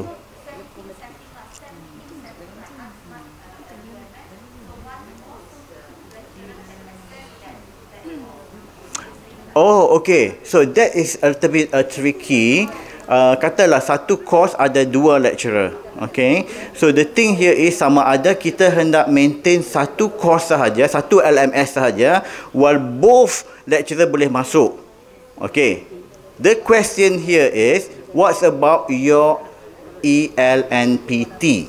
Sebab both of you are registered in SMP untuk 2 course. When you only want satu saja LMS, so I takut ada kekeliruan apabila pihak LMPT mensedut di sana.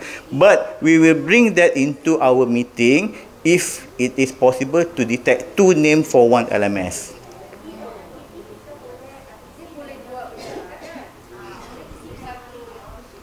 Kalau dia sharing macam mana? Itulah inilah isu dia kalau sharing ni, tapi kita akan try to solve that one. Smart D3 macam saya biasa terus kasih tahu pegawai tu kasih masuk nama untuk 3 orang penjara. Jadi 3 gunakan satu sahaja kan. So whoever yang develop more tu terpulang lah kan. So ini macam mana? Boleh tidak kita Yang ni boleh, tetapi masalah dia takut LMPT nanti. Tidak, ENLPT 3 pun dapat. Okay. If that the case is even better, dan kita punya ini pun server kita pun taklah berat sangat. Okay. Banyak actually what we are trying to do is untuk memudahkan. That is sebab we are in this together. If you rasa susah, we also rasa susah sebab we are also using that. Okay, it's the same thing.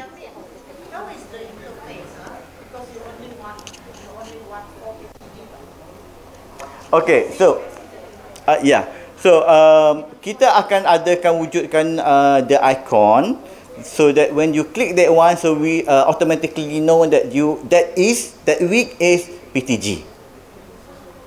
Okay. So that is one way. That is the best way. If that cannot be done, what we are going to do is maybe we just ask you to just put the label there, PTG 1, PTG 2, PTG 3 lah. But we are trying to talk to JTMK if is there any possibility if you just click that thing, so that is automatically PTG and it alert us that there is PTG, and only PTG will be audited at the end of the year or semester. Because the PTG you actually divide by week, right? One week, and that is for weeks, right? So in the interface, does it come out like only 4 weeks that we will actually upload it in the instead of the 14 weeks? Okay, right. So we will in the talk we will show how to do that, and when it's come back, it will come back to you later. Sebab kita cadang hendak buat susunan, the structure in the LMS itu, dalam ITEL itu berstruktur supaya student tidak pergi ke sana scroll up and down here and then don't know where to go and which one to read. And then you can manage the content, right? Yes, correct. You know, like the smart filtering. Okay. Pada yang tentang sesyarah khusus yang sharing kan, ada juga yang khusus yang tidak memerlukan pembukaan ini, contohnya praktikum, kertas projek. Okay. Jadi bila sudah ditak gugur di Smart UMS, memang khusus sudah digugurkan, tetapi isu dia adalah sekarang ni adalah ENPT dia masih tetap fail. Macam mana tu? Tidak. Masih ada. Oh, saya sudah minta delete. Dia ambil masa dalam tempo 48 hours untuk dia hilang dari. Yang itu Dr. Dayang dengan Encik Zula itu. Saya mohon untuk tidak. Saya hari itu okay, sudah. Yang tadi saya cek sudah hilang. Yang minggu lepas sudah hilang kan? Ada sistem.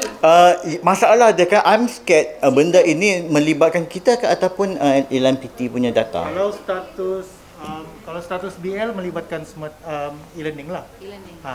Jadi ada satu cara, kalau kita dapati kita fail dalam LMPT, ada dua cara. Satu, kita cek dengan e-learning dulu sama ada status BL tu BL atau tidak BL.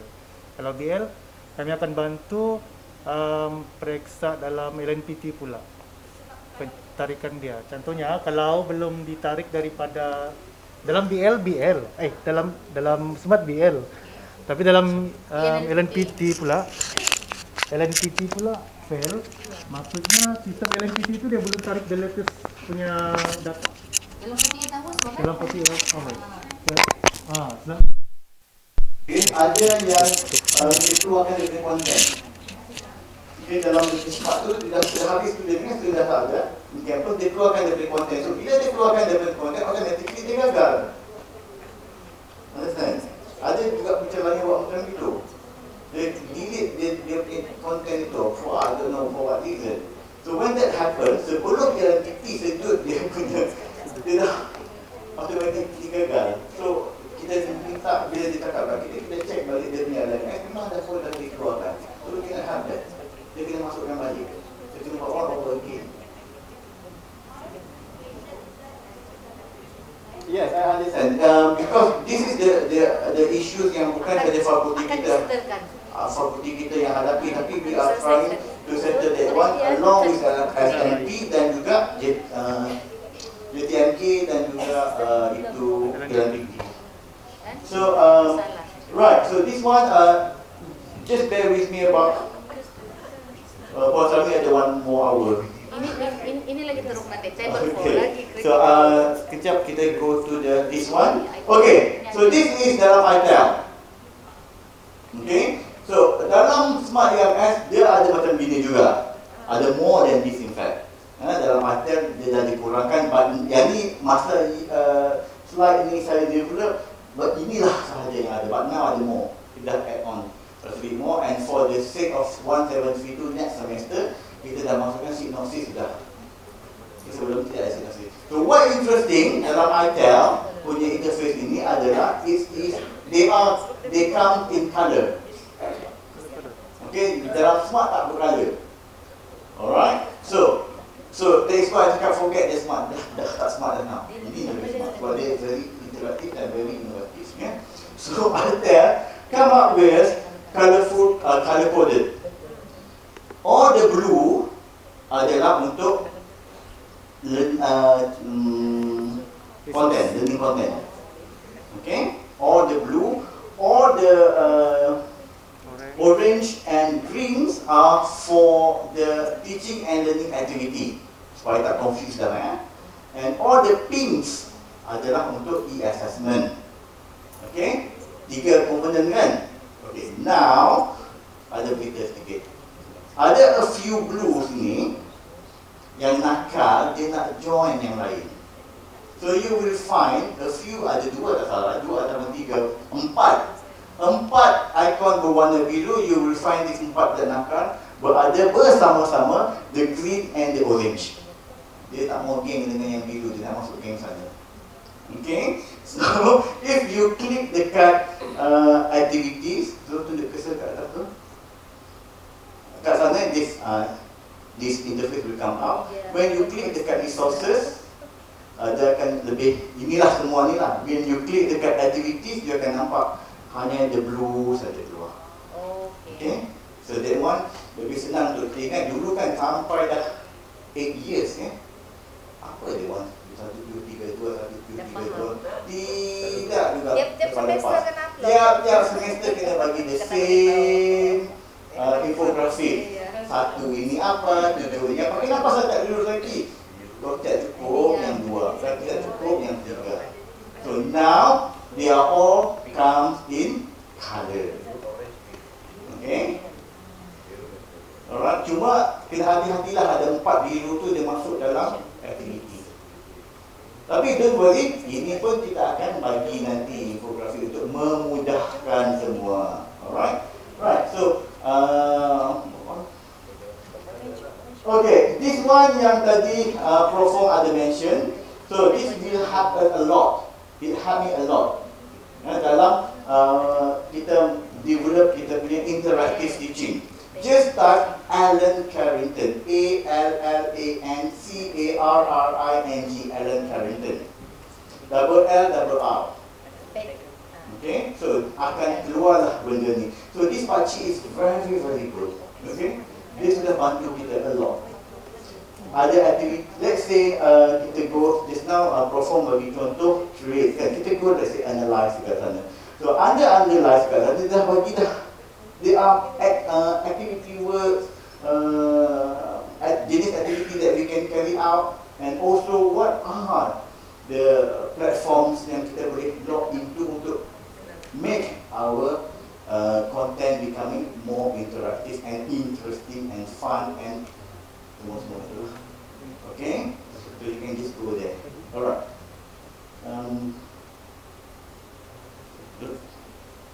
Okay. I always go with these quotations. It always inspires me, and I hope it will inspire you as well. Okay? We keep moving forward, opening new doors and doing new things, because we are curious, and curiosity keeps leading us down. Every morning I look at this quotation, so I would like to share this with everyone. So it inspires me, it moves me forward every day. Penat macam mana bangun pagi itu, walaupun kesiangan macam hari ini contohnya. So it's keep me moving forward. Right, there's one more thing that I like to share with everyone. Yang bawah. Okay, this one. Okay, this is the part. Sorry to tell you something now. All in all, it is to facilitate. So there will be a panduan on the implementation of PCG coming up for all of us. And next week there will be a memo coming from the Pejabat NCE concerning the implementation of ITEL fully for next semester, and the PCG will be implemented in the next session. So, which one of you very productive time? ITEL next semester. That's right, the platform is next semester. And this PTG, not to worry, kalau panduan in detail will come out and it will be implemented next session. Okay. Thank you. Thank you. number from give it to the 3 pakar over here in Zoom. Thanks, bro. Thank you so much. Okay. Right, so back to this one. I would like to share how we could use ITEL. Just a brief one. Contoh dekat sini, it says ITEL is promoting or more on ICMT. So this is what we can actually use in our class. Okay, contoh sajalah. So contoh di sini, I'm using this topic juga lah, embedding interactive computer mediated technology ICMT in the ITEL. Right, so what is ICMT? So ICMT is blah blah blah, can include a wide range of tools and platforms such as learning management system, in this case ITEL, social media platform, WhatsApp ke, Telegram ke, whatever, chat ke, virtual reality tools, we are going towards that soon, I hope, and video conferencing software, Zoom, or semua kadang-kadang dia lah. Okay, so that is what ICMT is all about. That is what we are going to use in our ITEL starting, if possible, next semester. Okay, right. So can we click yang dekat pin tu, button hyperlink itu? So there, when you click on that hyperlink, it brings us to this. So if we scroll down, dalam this kita ada video dekat sana. I don't think so we need to go to this video sebab it takes about 4 minutes and 23 seconds. Usually when I play that video at 1 minute and 13 seconds tu semua dah penat. So that is why I say kenapa 10 minutes video in one go is not the fast go. Okay, right. So back to the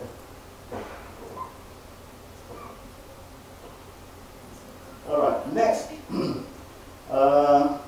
Kita kenal that guy yang in green itu. So we click on that one. This is how we use this guy in our class, in our teaching. Pak, chat GPT. Log in Zoom.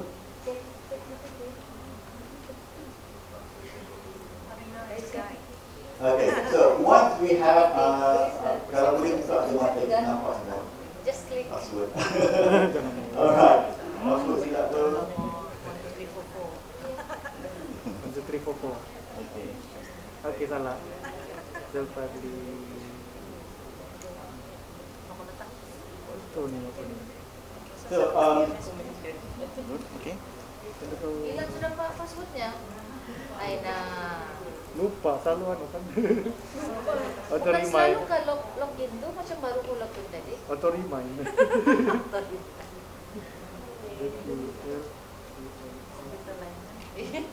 Komputer lain pula kan. Oh, dah dapat. Oh, habis.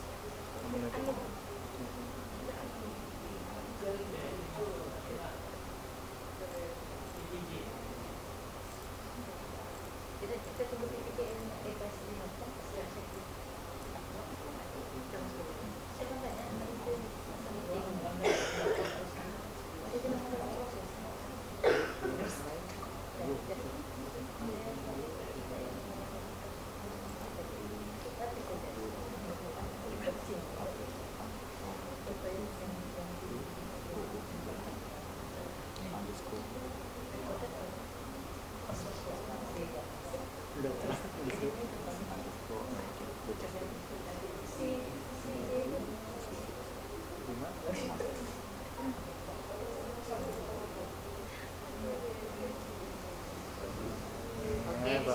Right.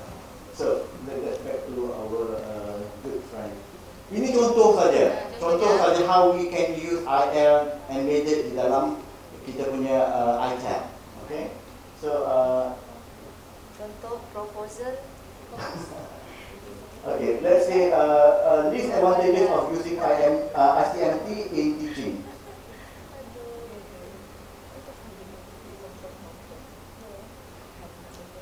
So, of course, we can get all these answers easily. It's flexible, it's engagement. Jadi masalah kita engagement dengan student engagement, personalization, collaboration, cost effective, accessibility anywhere, and analytic. So these are some of the answers why we need to use ICMD ataupun interactive in our to turn our teaching into interactive way. All the answers are there. And at the same time, I am also showing how we can embed IL dalam our teaching at the same time. So thank you, Dem. So now I just bagi saya 2 more minutes boleh? That's right. That's right, please. Saya punya tu. This is my LMS. So I tell that I've been using this semester. Okay, and kalau kita tengok dekat sana, the first one, scroll down tu, okay, kita ada the attention kat sana. That is kita punya. This is I am sharing with you the structure macam mana kita letakkan kita punya. Kita mewujudkan struktur di dalam susun kita punya LMS tu supaya tidak kelang kabut. Okay, so atas of course announcement. Since this course is hybrid, so I have that one. My students can log in that webpage any time of during the lesson, and then those yang in Indonesia everywhere too, they can access at the same time. I am having my class di sini.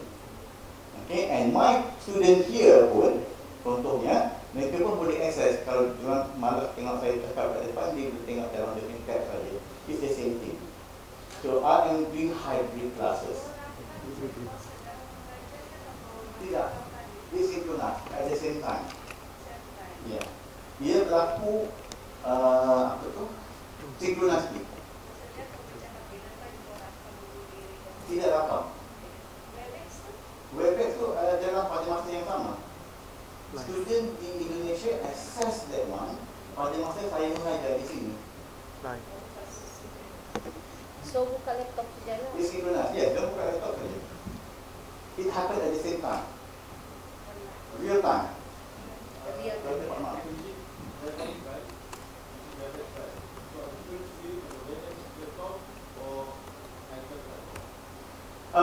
The Webex is embedded di dalam ITEL. Okay, so what I am trying to show here is all these things from the very beginning tadi, the talk from the very beginning adalah menggunakan platform ITEL. We are not using other platform. If you realize from the beginning, Puan Eugenia using ITEL, tetapi dia menggunakan Canva.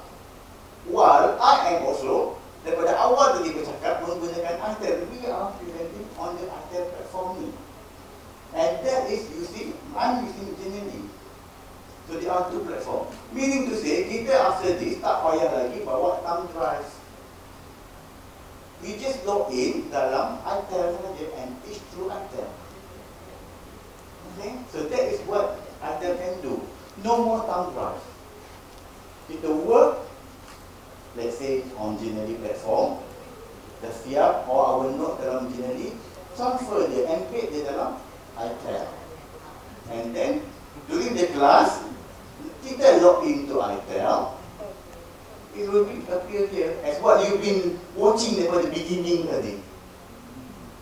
Okay, we are working this on ITEL from the very beginning tadi.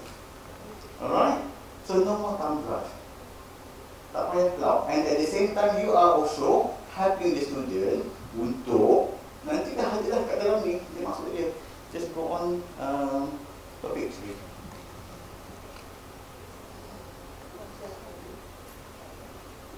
Boleh tolong buat ke untuk semua kursus? Boleh.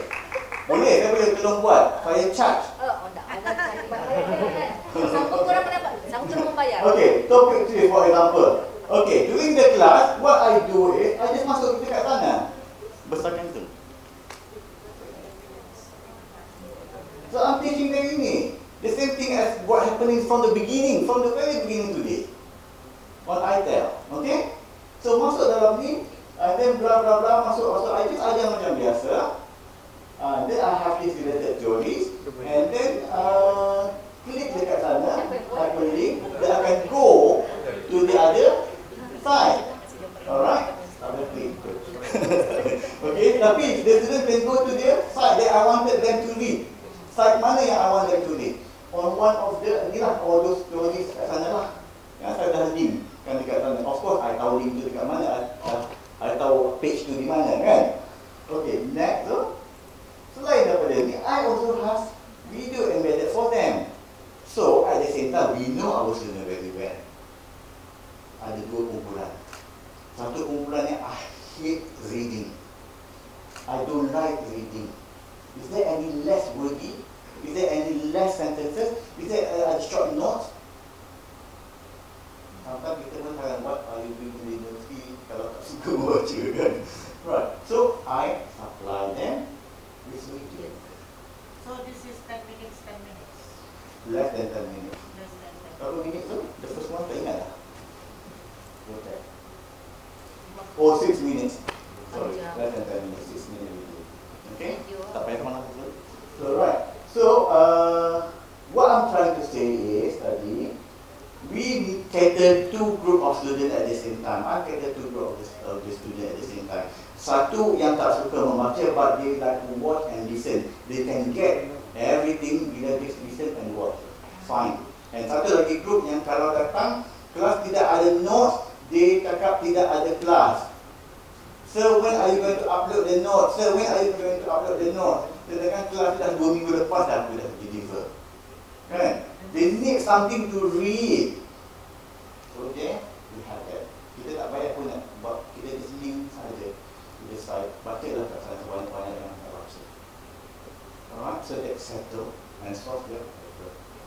And at the same time, we also know what we are doing. Of course, CLO kita mesti tepatlah. Kan? Sejajar, selaras dengan our CLO. Right, I think that is all from me. And thank you so much. And next is Wan Sami. So more critical kat sini. Critical. Mau pakai mikrofon? Tak payah. Sudah, ada dapat saya punya loh. Saya kena buat lawak dulu. Oke, assalamualaikum.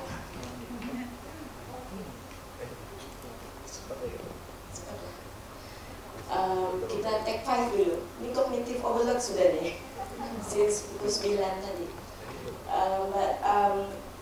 Assalamualaikum dan selamat pagi. Sharing saya simple sahaja sebenarnya tentang table 4. Semua orang sudah familiar sebenarnya dengan table 4. I just want to make sure that peralihan daripada 1732 itu kepada 40-40-10 itu ada di dalam table 4 kita. Yang mana sebelum ini tidak ada. Jadi we have that missing link.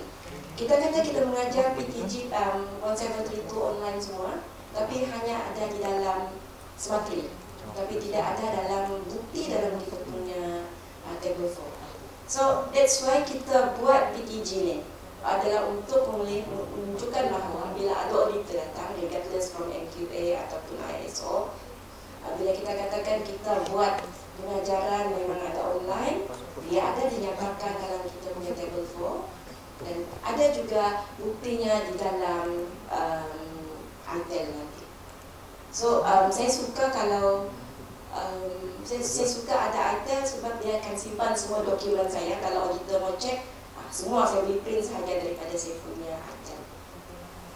Cuma dari segi bila audit perlu print ataupun tidak, jadi persoalan itu perlu ditanya kepada pihak CQA lah, sebab itu berkaitan tentang audit. But dari segi pelaksanaan tentang PTG ini kita boleh lihat dari segi daripada table 4 sahaja. Okay, biasanya bagi taklimat dekat dengan slide, tapi ini saya berada di depan slide. Jadi betul-betul menguji sama ada saya faham slide saya ataupun tidak. Okay, PTG adalah perkataan yang mana saya fikir orang hanya sekadar dengar-dengar, tapi dan kalau orang first time nampak dalam slide dia akan fikir itu petang, kan? But actually penting pun bagus juga itu. Tapi kenapa kita perlu buat PTG? Sebab kita sudah sangat familiar dengan 1732. 1732, dan data menunjukkan yang kita memang sudah excel dalam 1732 mantra. Semua, tidak ada yang terkecuali. Apa buktinya? Semua sudah 100%. So bila kita sudah sampai keadaan 100% itu, what's next?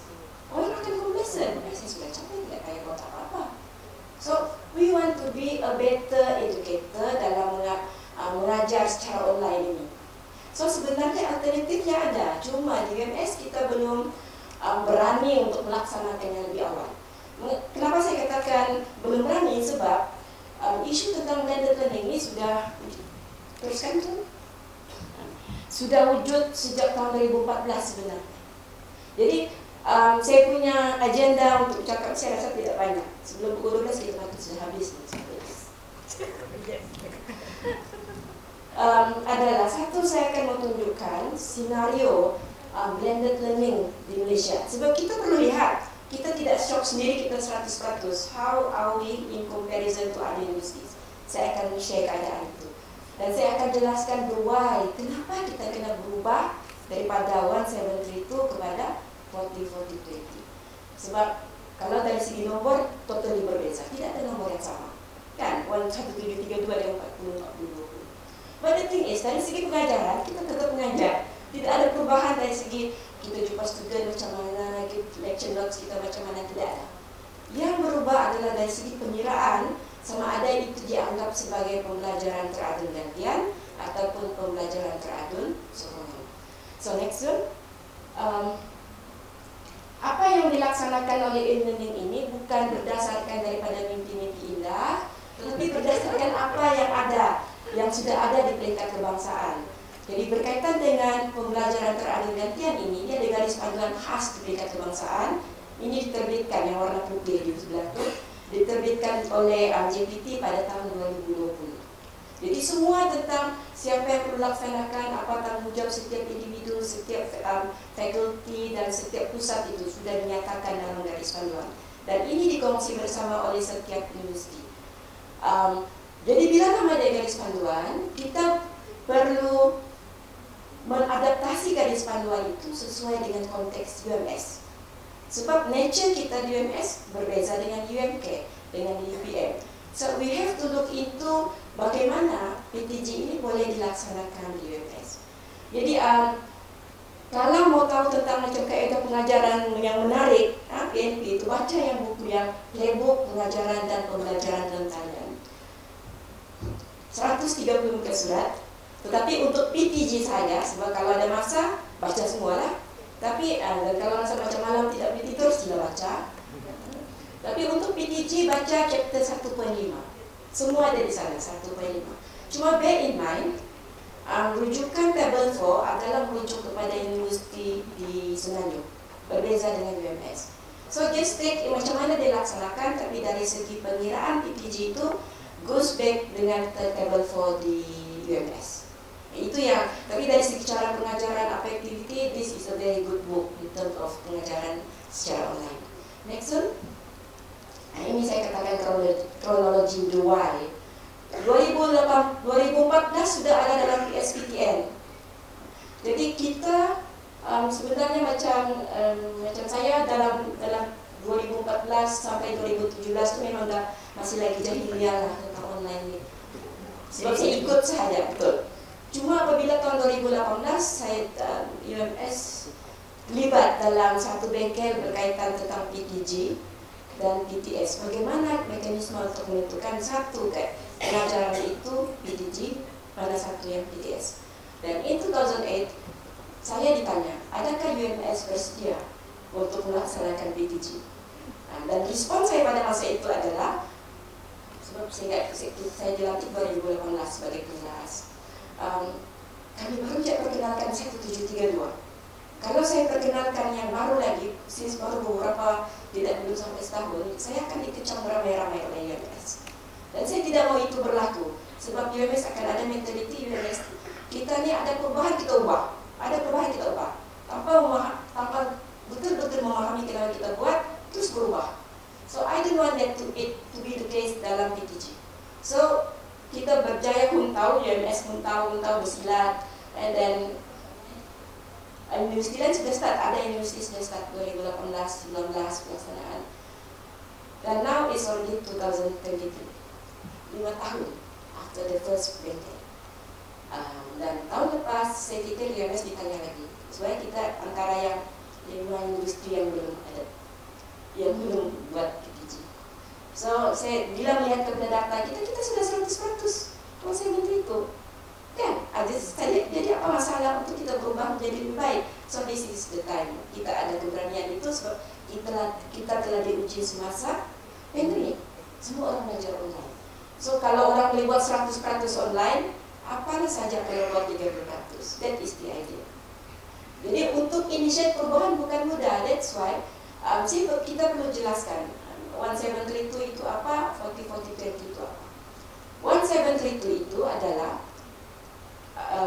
30% daripada jumlah jam bersemuka, yaitu kita kursus 3 jam kredit, kita jumpa 14 minggu, 3 darab 14 adalah 42 jam.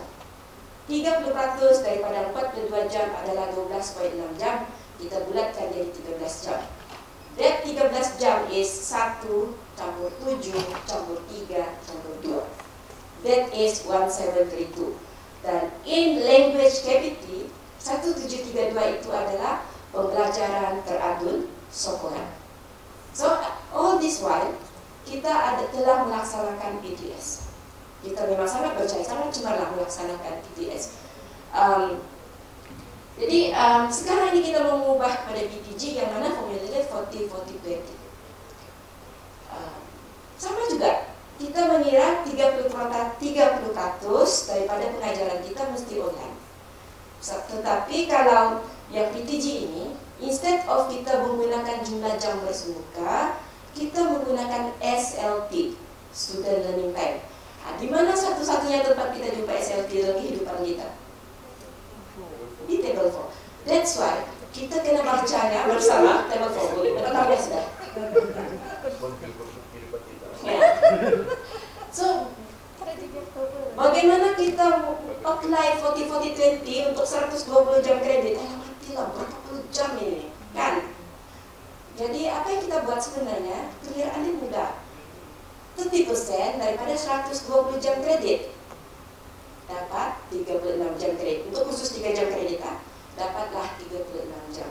So bermakna untuk PTG melalui KTP Table 4, 36 jam itu mesti secara online. So di sana selepas itu barulah kita apply formula 40-40-20 tadi. 40% daripada 36 jam material equals to 14.4. 40% daripada 36 jam equals to 14.4. Ini kiraan matematik nih. Semua ada orang yang gila nomor, dia mau lihat titik perpuluhan. Dan bisa. Dan berapa ya? 20% for foto kan? 20% daripada 36 equals to 7.2. So campur dapat 36. Jadi kalau kita tidak biarkan kawan-kawan kita perlu bersahabat dengan kalkulator bila mengira. So kita sediakan table. So you can use the table based on your jam kredit. Nah, contohnya begini. Yang saya bagi contoh tadi kiraan, bila kita mau kira sendiri. Sebab table 4 kita dalam Excel, dia akan auto kira. Okay? So if your class is 3 credit hours, 14 jam adalah untuk material, 14 jam lagi adalah untuk student engagement, 8 jam adalah untuk assessment.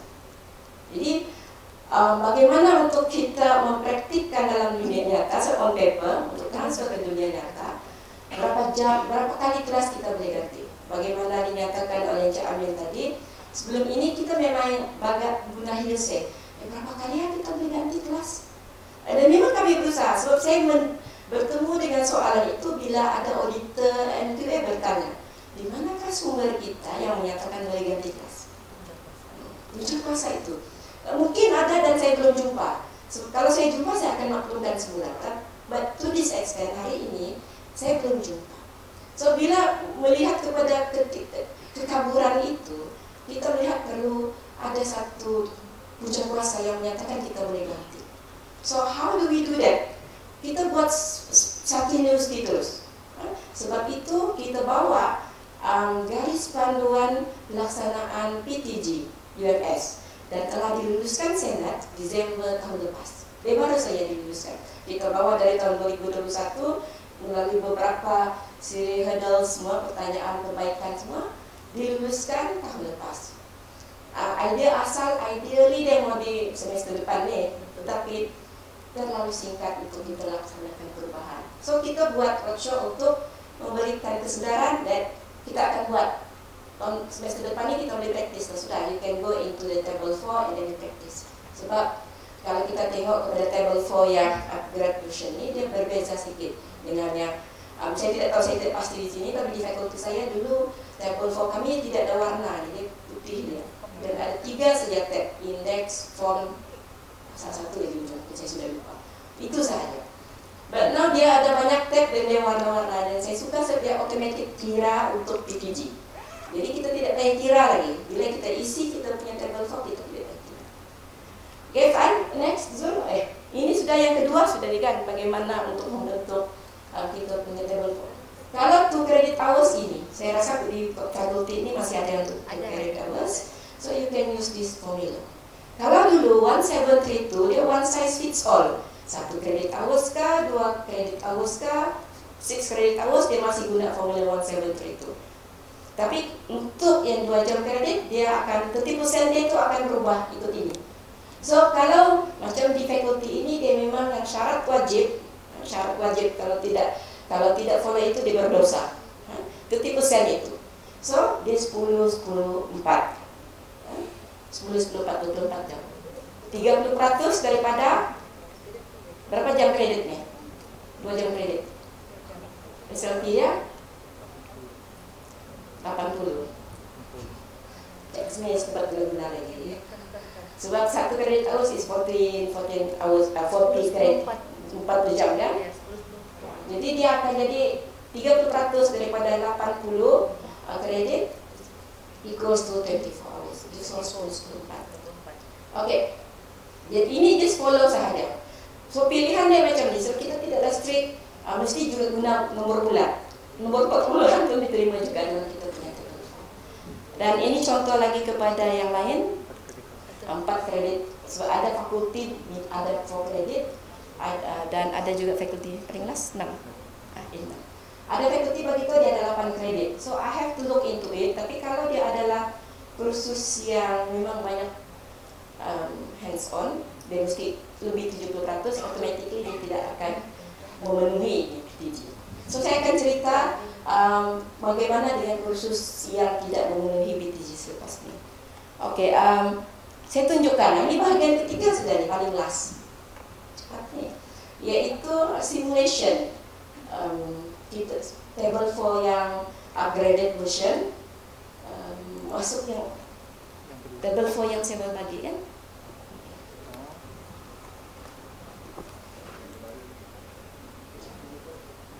Pening sudah. Di posisi. Sama saja. Sama saja. Sebab dulu bila kita buat CAP, kena kira manual. CAP kita kena kira manual in terms of weightage 40% kita berapa jam dia bagi. Sekarang dia automatic kira dalam sini. So that means the table 4, if I look at the table 4, down there was written recommended SLP lecture. Yes, dia ada bagi recommendation. The particular second is set for. Dia akan auto kira. Oh, auto kira. No, what I mean is the weightage. They already calculated it based on the. Weightage, nanti saya tunjuk dalam CAP. Di sini tidak nampak nih. Nanti saya tunjuk satu-satu. Just table 4 terjadi Oktober nih, sebab dibangunkan pada 13 Oktober. Actually ini bukan dibangunkan oleh PEP, sebab bila berkaitan dengan akademik, FIFU-nya adalah di PPKN. Dan table 4 ini sebenarnya dibangunkan dengan bantuan daripada pengarah PPKN Dr. Dennis, dan juga di-refine dengan bantuan PDA. So sebenarnya sebelum ini keluar ke publik, dia telah meetingkan, saya rasa bukan meeting, saya bulan 6 sudah kita dalam kelas tu. Kami telah berperang tentang bagaimana meletakkan itu ini, sebab ada beberapa isu yang tidak boleh settle. So, bila isu yang tidak settle berkaitan dengan akademik, kita akan serahkan kepada PPK untuk make the arrangement. Tapi bila berkaitan dengan teknikal, memang PP yang akan buat perbaikan. So sebenarnya saya membantu PPK untuk menjelaskan table for version 13 Oktober ini. Form. Ini macam biasa dari atas kita masukkan kita punya maklumat, okay. Masukkan semua. Teaching, dulu lagi form dulu. Okay. Masukkan sampai ujung tu. Kasih. Jadi masukkan semua. Macam semalam saya punya ketua program bagi tahu bagian LOC itu kena isi sudah tu. Saya tidak isi. Jadi semalam kami meeting dia kata perlu diisi. Sebab in the end, bila berkaitan dengan akademik, we have to follow our faculty, our TDL punya arrangement lah for the faculty. Teaching and learning tu. This is where the magic comes bila kita mau menunjukkan kita capai PTG ataupun tidak. So, lupa pula dalam jadual sebelum ini, kalau kita pilih 30%, okay, kita boleh gantikan 4 kuliah. 4 kuliah. So, saya pilih daripada 14 minggu itu, 4 sahaja topik yang saya tahu student boleh belajar secara online, boleh belajar sendiri. Kalau aktiviti itu memang memerlukan mesti berdepan, misalnya contohnya mengenal pasti risk, di sini lah, mengenal pasti risiko. Student tidak ada dengan saya untuk melihat dia pandai ataupun tidak untuk kenal pasti risiko. So, saya tidak akan guna topik itu untuk online. Saya akan pilih macam ni, saya pilih theoretical, dia perlu baca. 2, historical background, dia boleh baca. Dan saya juga pilih trade union recognition, pengiktirafan kesatuan kerja, dan juga current issues. Itu topik-topik yang saya lihat sebab itu paper saya. Student akan boleh belajar sendiri. So you are the subject matter of your course. So you know which topic yang you know student boleh belajar sendiri, and which topic yang memang tidak boleh belajar sendiri. So next one, saya letak sini. If you look at this, bahagian fizikal tu yang saya pilih untuk PTG saya memang tidak ada, saya kosongkan. Tapi saya macam gila kuasa sikit juga lah, saya mau juga buat student synchronous. So saya letak di mana saya gantikan tu, saya buat lecture dari PTG. Sudah 8 jam sana kan. Lepas tu saya juga rasa macam tidak cukup lagi masih. So saya masih juga bagi bahan lain. Saya bagi video, saya bagi action notes. So saya masukkan dia juga dalam online teknologi yang asynchronous materials. So bila kita campur antara yang L tu dengan asynchronous materials, bawah tu 8 campur 6, dia jadi 14.4. So fulfill satu requirement 40%. Hanya based on material pengajaran kita. Habis. 40% yang pertama, 40-40-20. 40 yang kedua adalah di bahagian activities, yang 14.4 lah. Sana activities. Sebab untuk memudahkan saya, bagi setiap topik yang saya online kan, dia ada activity. How do I know student saya baca, saya punya bahan? So I ask them to do, saya buat activity, buka forum, berdasarkan video yang ditayangkan pada pandangan anda, mengapakah? So student only have to answer them, bagi pandangan dia kenapa. So ada engagement, we know the student read. So kalau kita ada 100 student 50 masuk, it's good. Maknanya ada yang membaca di sini.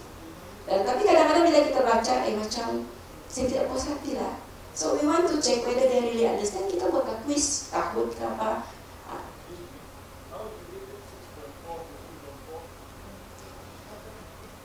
Not automatic, kita yang letak. It's not us, kita yang letak berapa jam. It is hours. So 1.4 hours memang dia ada kiraan minutes dia lah. But itu table 4 kiraannya adalah numbers. So I put it 1.4 hours. So it depends on us sebenarnya. Okay? Cuma kalau misalnya kalau dia banyak aktiviti, dia akan lagi banyak jam lah di sana. Okay?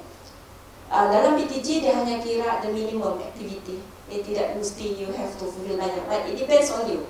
Macam saya, kalau dia kurang saya bagi bahan, mungkin aktiviti dia akan banyak. So the jam will be there, jam dia akan banyak. So dia akan sampai 14. That's why it's up to you. You can choose, tidak suka titik perpuluhan, fine. Letak saja 14 jam. Bantuan tu 6, tidak 6 dan 14 lah gitu. Yang dalam itu. Okay, in PTGIs, dia dianggap boleh diganti sama ada you do semua synchronous ataupun semua asynchronous. So ada orang dia pilih, dia tidak mau buat lecture online langsung synchronous tu.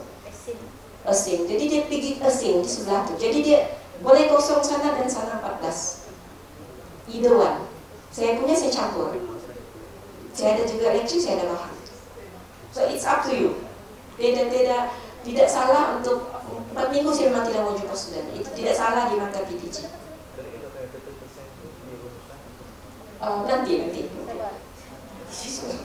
Belum lagi habis. Jadi sekarang ini, kalau yang table 4 sebelum ini, bahkan naik atas tuan, independent learning itu dikunci.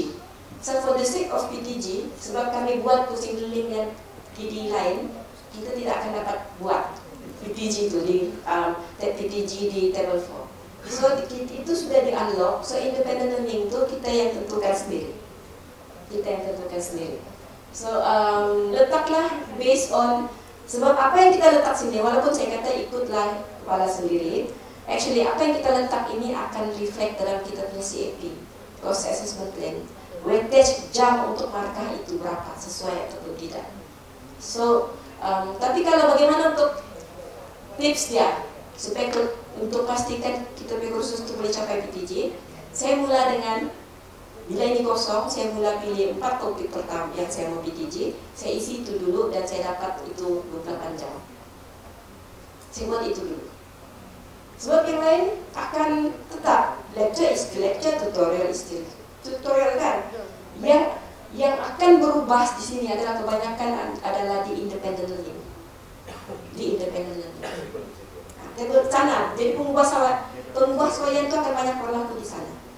Bila kita membuat alignment. So ini dari segi teaching and learning. So kita sudah dapat the first sudah ada, 40% yang kedua pun sudah dapat di sini kan. So sekarang kita pergi assessment. Di mana itu 8 jam berlaku. Saya jadi 7 jam lah, 7.2. Dia berlaku di sini sebab saya PL1, PLO2 dan PLO4. So imposter saya memang di PLO1, group assignment saya memang di PLO2. Cuma saya suka pertanyaan yang tadi tentang ES itu mesti pada yang ada kognitif. Cuma ada satu, saya itu pikir satu, mungkin ini perlu duduk bersama dengan checklist.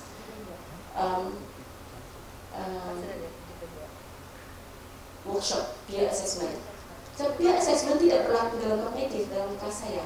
Peer assessment berlaku dalam PL4, pemahiran interpersonal. So itu dia akan ada kekecualian sebenarnya.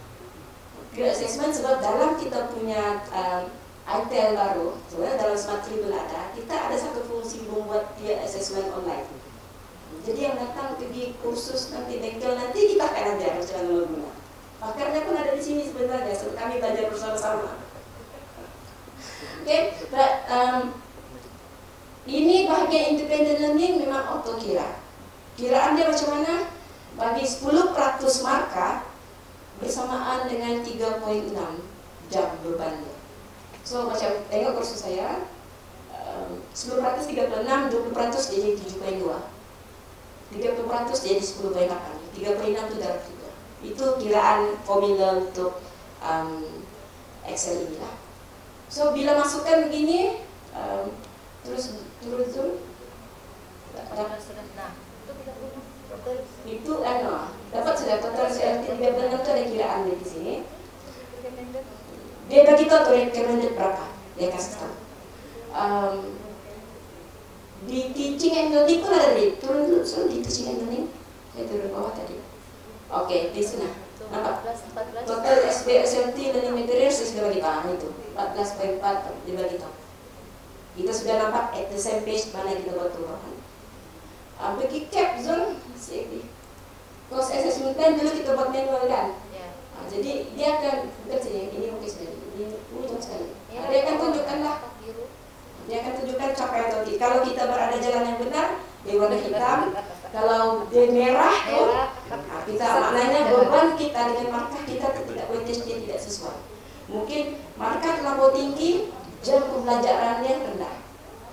So you adjust di mana di independent learning style. Adjust di sana. Ya di sana, adjust sana. Semua lecture is still lecture, still 2 jam. Kita jangan ubah, kita ubah di independent learning style. Oke, dan ini saya kata magicnya itu sebab kita capai ke tidak 40-40-20 SLT summary. Dua bawah sekali dia bagi tahu 14/4, 14/4, 7/4. So dia akan bermana you already sudah capai. Ini sebab saya guna titik perpuluhan 1.6 jam tadi itu macam tu saya. But if you choose to 14, 8 pun boleh, as long as dia 36 dan proportion dia adalah 40. Total dapat 36 kan? Yes. Ini contoh untuk yang 3 jam kredit. Untuk 2 jam kredit maknanya your total SLT is 24 hours. And it should be 10-10-4. Good? Yeah. Assessment tu? Di assessment. Naik di assessment zone, kasih tunjuk ke atas, naik ke atas. Naik ke sana. Satu assessment. Mana dia kira ni? 7.2 tu atas kan 20%. Baik, itu kan bukan 20 markah tu. Apa total mark? Ini di bawah ni 1 campur 6.2 tu. Itu jadi 7.2. Oh yang online di online. Synchronize dengan Exin kan? 1 plus 6.2 kan? Ya. 7.2. Di TNL. Di sini dia tidak, sebab ini tidak kira assessment. Ini part yang mana kita masukkan kita punya materials dan activity sahaja. Ya. Jadi dia hanya kira semua bila sudah sampai SLT summary itu. Dicampur 2 part. Ini dicampur sudah 40-40 ada di satu di TNL. Assessment memang di assessment sendiri. Sudah akan kira based on weightage. 40-8. Assessment 8.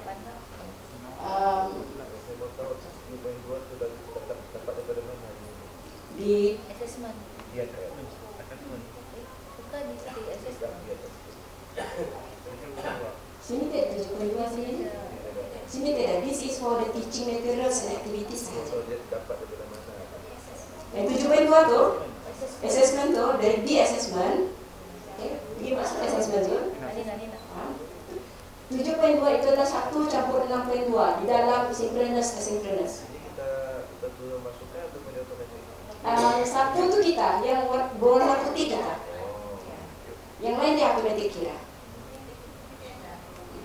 Kalau misalnya kita let's say coba tukar total marks jadi 10, 20 tu jadi 10. Sana mark total mark 10. Ya kan? Bukan itu. Iyalah, sana di sel 1. 10. Jadi 10. Okay. Jadi 10, pas tunjuk di ujung sekali. Tu dah nampak. Sama. Waktu ni ada tu.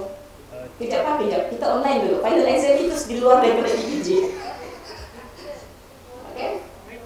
Jadi kamu tengok macam tu satu. Jadi bila saya tukar satu tadi, dia punya learning tu jadi 3.6. Total SLT jadi 3.6. Dia automatic kira. Okay? Yang besoknya 3 hours tu face to face. Boleh masuk tu sebenarnya. Tapi bila masuk, saya tidak masuk tu. Tapi dalam yang di bawah tu, sebab kita bukan ada online lagi kan. Dia ada 3 hours sendiri kan tu. Ya, dia ada 3 hours tu, tapi dia tidak akan kira dalam kiraan PDG.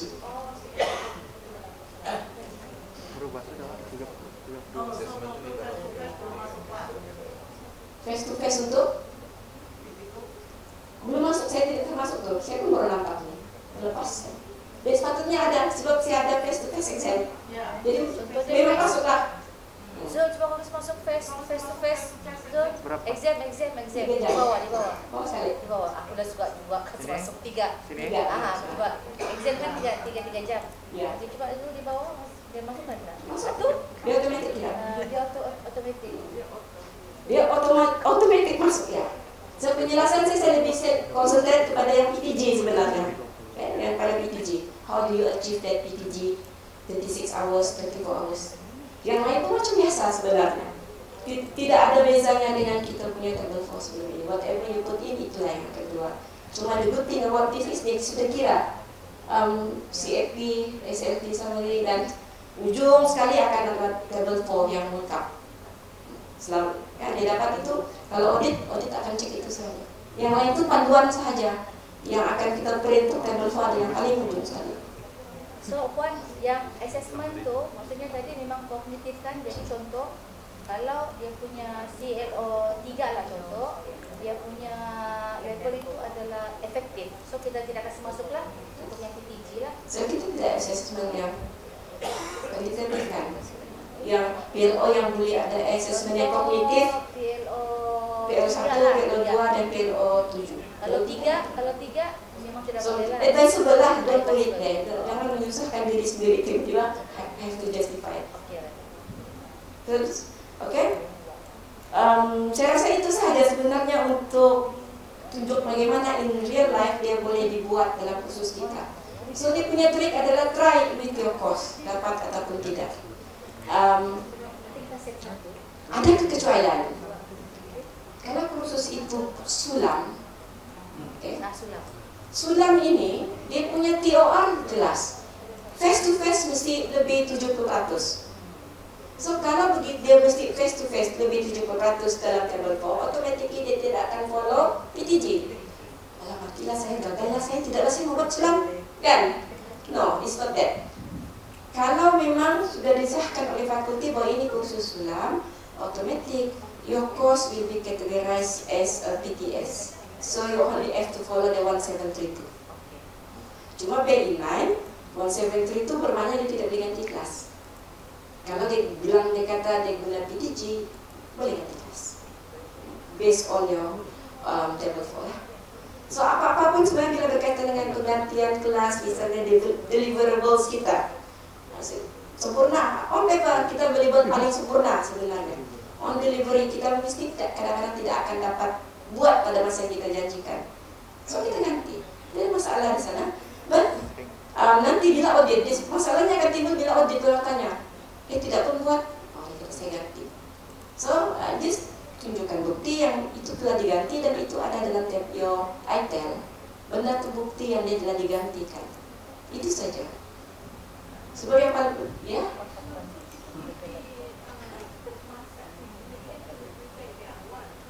Iya,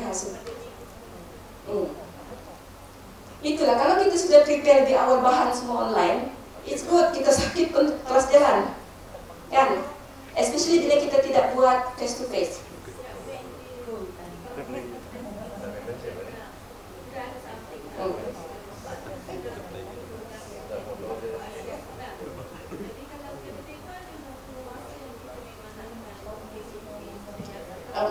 Maksudnya dia tidak boleh laksanakan PTG dia.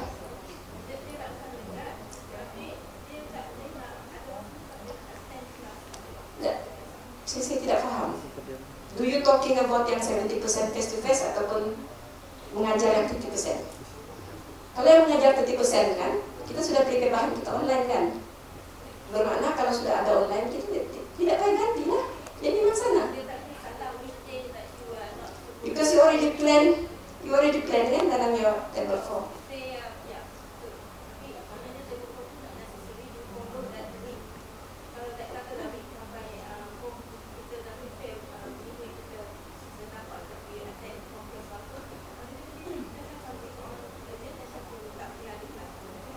Itu yang physical punya kan, it's not PPG kan. If you already use your class untuk PTG, maknanya you have to replace lah yang kelasnya. Kalau yang 4 minggu itu sudah dipenuhi, maknanya you have to replace lah. Tapi Kalau tidak, misalnya, itu kelas face to face patutnya, but we still, tapi kita rancang dia rancang dia untuk face to face, tapi kita tidak attend face to face, dan kita mau ganti, itu yang akan jadi kita mau kontrol supaya orang tidak minggu-minggu sakit lah. 90% daripada masa dia demam, dan jatuh pada tarik di mana dia ada kelas. Jadi sebab itu kawalannya pada timbalan dekan. Itu soalan yang sama yang Cik Chris katakan. So kalau PTG, we already plan kursus mana. Kalau tengok kursus saya tadi, minggu ketiga dan minggu keempat saya sudah buat online. Sebab saya tahu mau cuti raya. Dan saya tahu topik itu memang orang belajar online. Saya sudah plan awal. Dan saya boleh start cuti awal tanpa memikirkan kelas saya sudah datang kelas semua. So dia automatically online. So it make things easier, life easier. Iyalah, sebab dia di luar daripada PTG itu. Okay? So kadang-kadang kalau kita jatuh, let's say kita jatuh sakit pada kursus yang mesti hands on. Takkan kita mau ganti online? Ya.